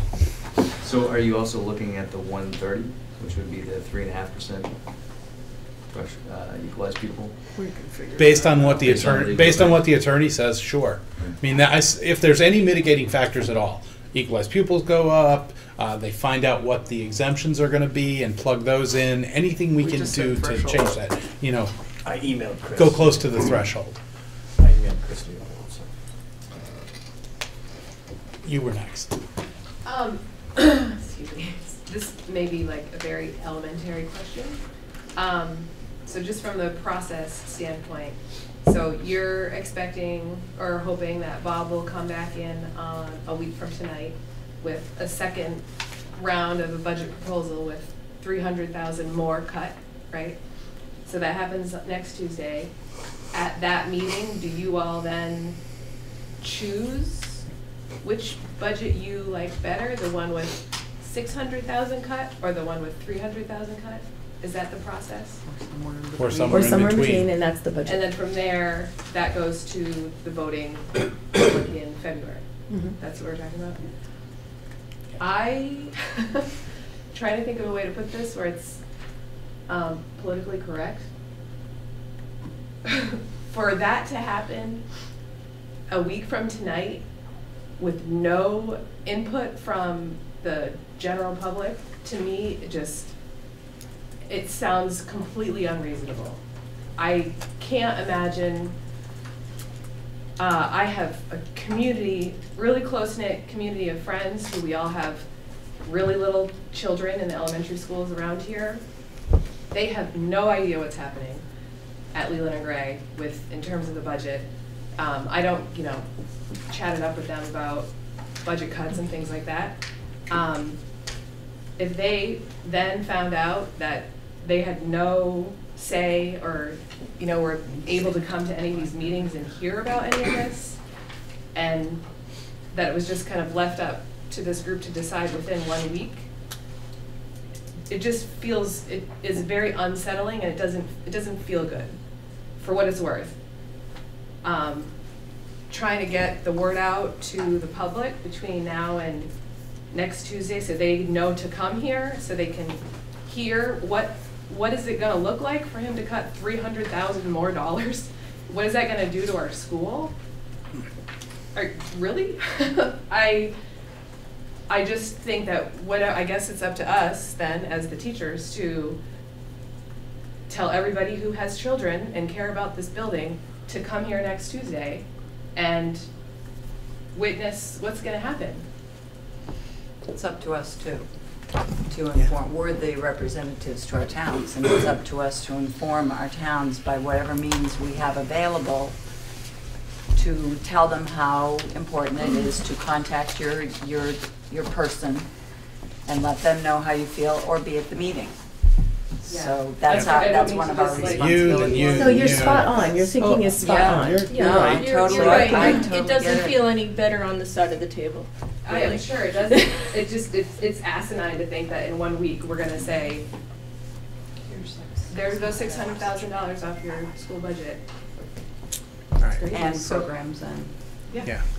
So Emily was next, and then we go out into the audience. Right. So I would suggest that since we have a timeline we've got to deal with that we know of right now, because we have a 30 to 40 day warning period we have to meet no matter what. So I would suggest that we submit a press release as quickly as we possibly can and try to make sure that we get the information out there as best we can, put it on Front Porch Forum, whatever, and explain that we have found this is the challenge that we're dealing with, and encourage people to come to give us feedback. And if they can't come, they could email and show them how to do that. Yeah. We need a press release. It's not a bad idea. There are ways everywhere to do it. I got you in the vest in the back. Sorry, I don't remember. Okay, Dale first, then Phoebe, then John. First, I'd like to just thank you guys for this incredibly hard job that you're doing. And I am quite familiar with this situation. In my career, I have watched 4 airlines go down the tubes, doing exactly what we're trying to do here. We keep trying to cut, and what happened with the airlines is eventually you reach a critical mass where people start saying, I can't give back anymore. We watch the unions give back 50% of what they were making, cut back on services to our paying public. You just keep cutting and cutting and cutting, and all of a sudden what happens is you can't go back. There's no returning to where you left, and you end up getting swallowed up by somebody else who had a better plan. I think what happened was in the end we ended up becoming the largest airline in the world, and it was done because in the process of all this cutting, we reorganized and made it a different airline than what the old model was. And I think maybe what's gonna have to happen here is maybe we need to redesign the way we're doing things here without all of the draconian cuts and the, I would say, negative thinking of going down rather than just trying to hold our own for a while until we get some breathing room and figure out exactly where we want to go. I'm just saying that it's a dangerous path to go down, because once you start going down, other things that you don't see today start happening. People start bailing because they, I can't do this anymore, and they start leaving. And pretty soon, you don't have any teachers left, and then where are you going to be? I'm not saying that that's what's going to happen. I'd hate to see that happen, but the reality is you gotta. Everybody has to live here, and if there's nothing left, then what are you going to do? So I know it's a tough decision. I mean, it's very hard, but it's got to be. I think once the public understands what we're up against, I think they might be a little more forgiving than you think. So I agree. Maybe. But they need to know. But they need to know, yes. And that's it. We need to see. All right, so I Phoebe? just had sort of a logistical clarification around the budgets and what's going to be published online, et cetera. So are you asking, so Bob's going to go back to the drawing board and cut another 300 and some. Are you suggesting that that be published online with his outline of what is going to be cut? Because my concern of that would be that may or may not happen, and that's people's jobs and people's things that's like being broadcasted of like this might happen but it might not, and I have concerns of that being put online. Until we get it shouldn't go online. I do think the budget should be available online, but something like a prospective budget that is like the bare bones major cutting, I would have concerns about that being posted online, especially since it may not actually go through. We've never posted one until we've seen it as a board. Yeah. I agree with your concerns, and I don't, but how do we get across to the public that? Press release. We get the information we have next week. We make the decision we make, and then based on that, everything goes online, and we say, this is the decision we had to make. You get to vote this down, but here's the other situation that we could have been faced with. And we get to make the decision next week how we can move forward with that. Yeah, so nothing goes online until we get it. And this probably goes without saying, but every time there's an individual who is potentially impacted or a department that's impacted, I'm meeting with those people face to face. Thank you. I've done that this past week. I've done it with the full staff, so they understood what's going on, and I'll continue to do that. Okay. So just so you guys know that no one's going to be outed here in a board meeting without knowing first that there's a potential, and even though it may not be realized, that they ought to know that it's going to be talked about. Right, okay. John? How long has the administration and the board known of this 600,000? Today? At 3 o'clock. At 3? Yeah. 3 hours. Well, 300 of it. Yeah. 300 of it we knew last 300 of it week. last week. 300 of it last week, and the other 300 earlier today. So why is it just being discovered now? The state. Equalized pupil count. I feel like it's The process. It's the timeline of the budget process. It happens this way every year. The administration of the board is going to take this process on at this point and bring it out? Use this as an example of mismanagement somewhere along the line, is that right? I'm just catching on to this. Is this mismanagement of public funds and what would you call this? This is a timeline that's been in place for many, many years. The reason it's becoming a bigger issue for us now is because the numbers are challenging. We haven't had them like this before. No. So, I mean, this Isn't this an opportunity to bring it out? So we really make it, let Leland and Gray become the forefront of the problems? So we've talked in the past about moving our meeting from February to March. We've said that several times before. We've never followed through on it. That would help, would take some of the timeline pressure off. We're in the tightest crunch of most school districts in the state because we vote early. I just don't understand why you just heard about it today or yesterday or the day before. Can I answer that? I don't understand that. Well, it's really about the equalized pupil count coming out. That's why we just heard about it now. Every year. But really, the past of equalized students going down a little bit each year, but the budget not really going down in relation to that. Now all of a sudden, you're at a point where there's this 20 student drop in equalized pupil because of the Act 46 law and the phasing out of the 3.5, the way they're interpreting it right now, or I'm interpreting it right now.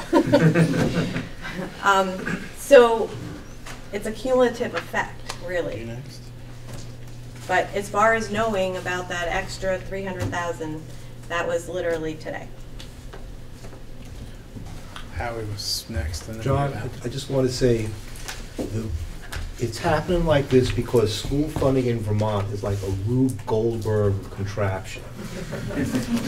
There's no way of knowing. I mean, I've been on these school boards for 15 years, and every year it gets more complicated and more hard to understand. The relationship between the number of pupils, the equalized pupils, the tax rate, the common level of appraisal. Every one of these pieces is part of our budget considerations, and a lot of these pieces don't come down from the state until the last minute. In terms of what we get per student is dependent upon what other districts are spending, and how it all works it takes a CPA to really understand.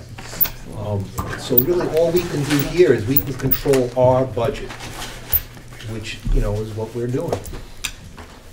Well, it seems to me that this is an opportunity for Leland and Gray. This is an educational facility to get this out and get it out in a big way. Because this is happening all over. It's not just happening here. That is absolutely correct. So to me, this is an opportunity to do something a little bit larger than just Leland and Gray and Townsend. Get it out there. There were actually school districts that dropped 20% in their equalized pupil this year. So, it's actually the wrong direction to start dropping programs. This is the wrong time to be doing that. It's been said in a lot of different ways tonight. But the kids today need as much help as they can possibly get. And it looks to me like the board's kind of jumping ship on what the hell they're supposed to be doing here. Well, I don't mind being quoted on any of this. No, we're trying to maintain the program as best we can. But we still have to maintain staff levels in line with the number of pupils. Otherwise, the voters won't go for it. All right. Yeah, I see you. Like, can I not? Dan was actually had his hand up ahead of you. Okay, just a quick. Oh, go ahead. You go ahead first. Well, I just want to say, I want to support what the board has done for the last 3-4 months, and I completely agree. How this is done is completely asinine in terms of getting the equalized pupils at the 11th hour. That should happen in July. I mean, we build budgets the completely wrong way. That's the number that you need to start with. Here's where I need to build it out from. Here's where the equalized pupil is. And now I can build a responsible budget around that and start looking at if there is any potential impact to programs and all that. So yeah, this is an incredibly difficult situation to be put in at the 11th hour. Dan. Okay. I'm sorry. Trying to get pay orders. Yeah, Dan. So we just learned a moment ago. Emily said that this is how the budget operates. This is the timeline that we have. This is what we've given. So you're telling us that this is just the way it is. We find out 7 days before the finalized budget has to be that we got to drop another $300,000. So we can't publicize that drop until we actually see what those numbers are, which we won't see till next Tuesday night. So next Tuesday night, all in one time, we're going to drop the information of this is the money we're going to have to further cut perhaps, and then we're going to make a decision on it. And we're not, just by the way of the timeline, we're not going to be able to really involve the public at all, other than whoever might be able to show up next week. And you can choose to follow that, or you can also say, no, we're not going to do this because this does not make sense. We're going to petition and say, and we're going to change the date of our budget vote. And we're going to do that now. We're going to change the date. We're going to legally warn it, and we're going to change that date because we want to involve the public. If you have just your budget in its typical budget opacity, which is what budgets seem to be. Nobody's going to look at that and be able to glean anything out of it. The information that Bob gave you tonight, here's what $300,000 in cuts looks like. That's something that people can understand. And I take Phoebe's point. It's like, we're telling the people, you might lose your job. Nobody likes to sort of have that out in public. But on the other hand, if people don't really understand what we're going to be talking about next week, which is maybe $600,000 in cuts, and what those cuts mean, then you're not giving them information. And then all the other information they have to vote on is your final budget. You would be so much better served if the public could really give you, you might be amazed at the people who come in here and say, just spend the dang money. Or I might be amazed at the people that come in and say, get rid of these idiot teachers and shut this place up. But you won't know if the budget process, by virtue of its own timeline, doesn't even allow that to happen. That's insanity. And So you Dan, don't have to just go along with it. We do not always have to go along with the way things have been done. So Dan, that was why we directed the administration to go look at when they contact the attorney to find out what another scenario is. Now, when we are asking for an additional $300,000 cut to look at, that's probably not going to be done until the time we meet. I would assume it's going to take 6:30. Yeah, 6:30 of the night. So, I mean, being able to we can't change the situation we're in now. All we can do is change the situation moving forward. So let me just finish. The situation now is that we've asked for another draft, and a modified one at that, and we're probably going to get that day so we won't be able to publish that, but we've said we're going to do a press release and we're going to contact an attorney, see if there's a way to change the timeline. This is a surprise for all of us too. This timeline is the same one that we are on every year. It doesn't mean that it's necessarily going to have to be followed this year. We're looking into whether it is or it isn't. It's not like we're giving into this. We don't want to do this either. We don't want to be in this place. We would really like to not be in this place. But the fact is that we're probably going to be in this place next year too. So we need to be open and honest about that. And I want to make sure we are doing that. So let's look at what we're doing this year. Gerald. So what would it take to change the voting process? I know we are doing Australian ballot, and there was reasons, and the town accepted to do it this way. But I remember years past, it was a floor vote, and the auditorium, the gymnasium was packed with people, and there was hours of discussion and debate, and then and there it was voted. Since the vote was changed to Australian ballot by a petition of the voters. Right. The board has taken the position that we will change it, that we would entertain changing it back again based on a petition from the voting public. So please, start a petition. We've asked for that at our last 4 meetings. We've asked for a petition, and we have not gotten a petition yet. So obviously, people are happy enough with Australian ballot that there's no petition forthcoming. But that's still a year. And that would be not for this year, that would be for next year. Right. So my second question, Nolan, how soon is this video up on your station to be able to be viewed by the public? Usually the day after. Tomorrow. Okay. So in the press release, I know last week we did not have minutes taken, so there's nothing to refer to on the online for the website, the supervisory union's website for those minutes. But clearly there will be this week, and so in your press release, have people refer to the BCTV so they can hear some of this discussion even. I would also encourage anybody that's here along those lines to communicate this link to anybody on social media that you're involved with. It's something I've done just through Facebook, and you can really get a lot of people either engaged or at least interested in what's going on. Go crazy with Facebook and stuff. That's what I do in Jamaica. And if you have time to make any phone calls. Or go up and down your street.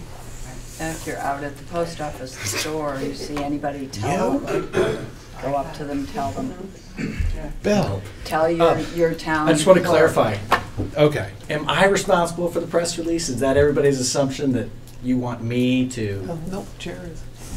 Okay. I will help you. Okay. I will. Bill, based on that, yes, you're responsible. Patty I'm not my husband it needs to be. He's a writer. And what's the accurate number, so timeline you're of gonna when, have you to know? be involved. Let's talk about it Wow. tomorrow. Yeah. Let's talk about what we can put in the press release tomorrow, and obviously we need to, talk about what's happening and sort of what the direction was tonight, and that, based on our timeline, we're really pressed to make a decision next week. So, speak now or What, can I ask? sure.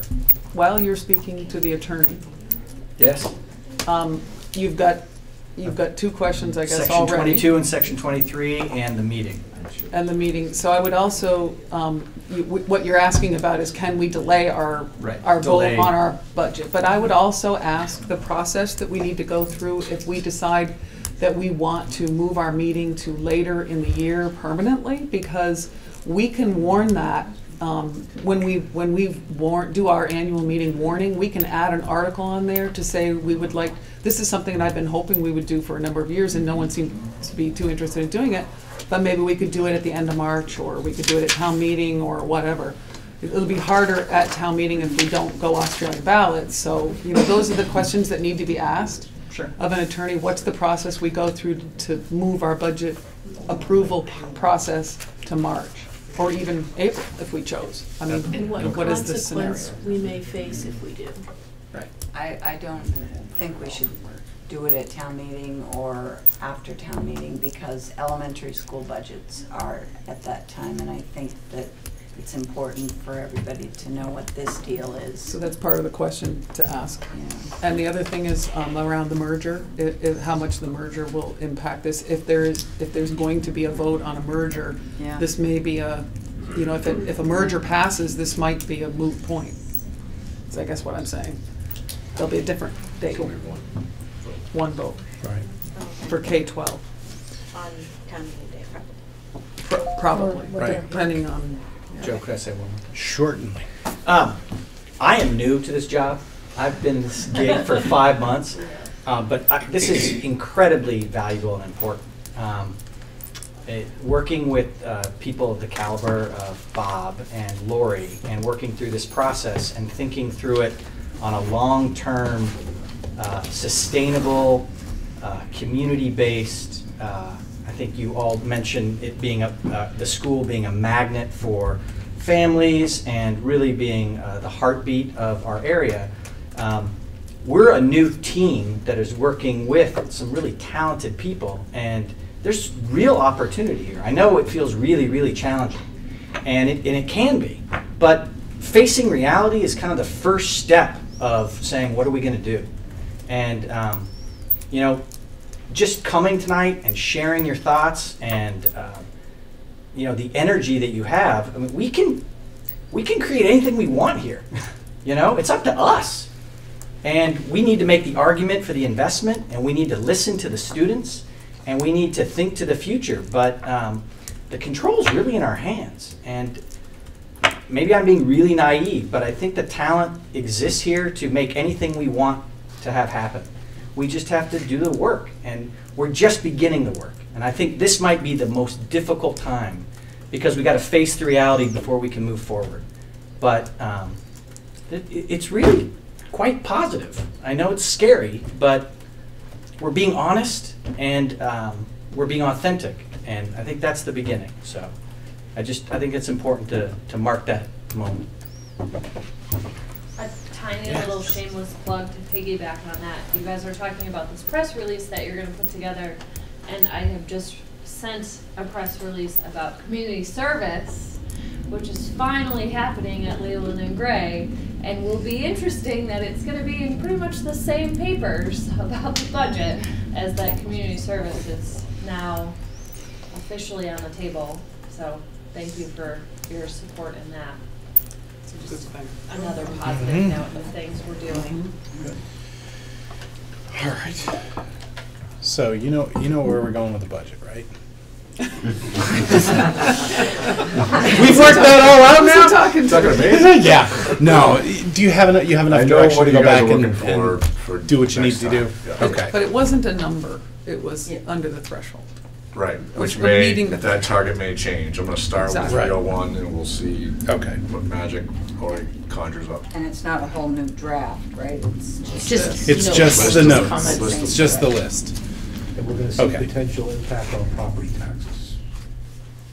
As much as we can get. As much as we can. Close as I can get it. Yep. Okay. So, given that it's 9:30, how much of the rest of, you have to, please, we need this. Yeah. Yes, So I was please. gonna suggest that the 2 items, or several items on my report, we can table again.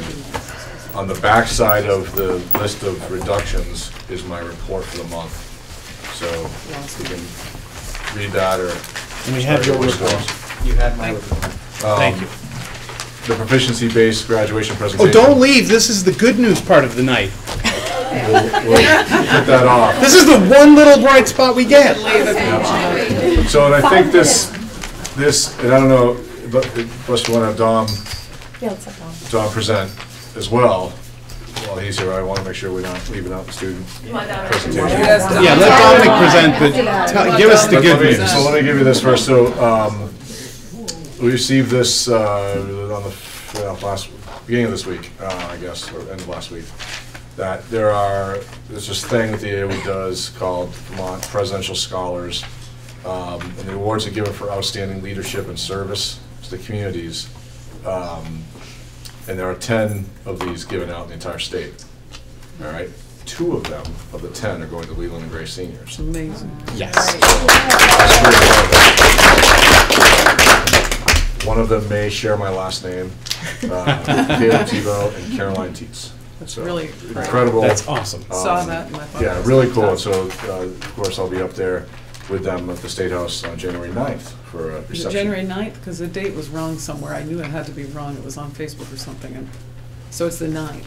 This says Monday the 9th at 4:30 p.m. Excellent. So, anyways, very proud of them. Congratulations to And, them. Really great. 2 of the 10, 20% of the winners are in our little budget-laden school. So, that was very cool. Dominic, I know you have a report that's buried in this stuff here. But go ahead, the floor is yours. So, first, the basketball season has started. The tryouts and opening games starting in December. You can find the full schedule on the Leland and Gray website. Support our teams. The Project Feed Thousands campaign kicked off with an assembly. We had guest speakers of Joe and George Haynes, who was one of the co-founders of Project Feed. I talked to Miss Landenberger, and she didn't have a certain number of how much we've donated, but she said it's just as good or better than last year. And the NHS will be taking it all over to the Townsend Food Shelf on Monday. I have that the 10th grade class put on a high school semi-formal on December 3rd. And the players usually do hats off first, but they were already getting ready and prepared for Dracula, their last show this year. Cool. Thank you. Anybody have any questions for Dominic? How's the basketball team doing? Do we know? Middle school girls started today. And? They started practicing, you mean, or they started? Had our first game this evening. And? It was not victorious, but the boys won. 50-50. Okay, take I won't that. tell you how much we lost, but okay. We have room for improvement. Did they have fun? They did have fun, and they fought the entire game, even though they scored 2 points. All right. Excellent. Okay, so old business, Act 46. There's not a lot to tell you. It's in process. I guess on the 20th, we're presenting the articles to the Agency of Education? Board of State Board Education? of Education. State Board of Education. And we'll keep you, our next meeting is January 4th, and at that point, we're going to put together a timeline for all the public outreach that's involved before that goes to a vote. Sabbatical request kind of came off the table based on budgetary things. Well, I think you'll still need to, the requests are still there. Okay. So the board will need to make a determination about those at some point. You have enough time, but you'll just have to act on it. Okay. We have bills and pay orders that were handed to me. They're all reviewed and everything's correct? Yes. Okay. So we have 3 general fund warrants in the amount of $192,928.31 and 2. I'll give you the sheet, Peter. And 2 payrolls in the amount of $262,079.93 for a grand total of $455,008.24. Need a motion to approve those? So moved. Second. Say your name. Who moved? Who seconded? Drew moved. Twyla seconded. Twyla seconded. All right. Any discussion on any of that? All right. All in favor of approving them, please say aye. Aye. Opposed? Abstentions? Beautiful. The minutes for the consent agenda, we need to pull the 12/6/16 minutes because I actually took those, but I have not typed them up and distributed them yet. But they do exist. So we need to pull those out of there because I need to distribute them and I'm woefully behind. But we can approve the minutes of the 8th. So we just need a motion to approve the Motion consent to approve agenda. minutes of November 8th. We're just, okay. Second. All right. It's been moved and seconded to approve the minutes of November 8th, 2016. Any discussion on that? Since if I wasn't here, do I abstain? No, you can. No discussion? All right. All in favor, please say aye. Aye. Opposed? Abstentions? Good. Do we have anything? I moved it and I did. Twyla seconded. Anything else we need to talk about tonight? I have one thing, and it's just based on a poster that I saw in the hallway, that there is a winter concert and art show on this Thursday, December 15th. The art show starts at 6:30 and the concert at 7. So come support the band and the art All right. department. It's in the gym. and it's super great. This Thursday. This Thursday. Okay.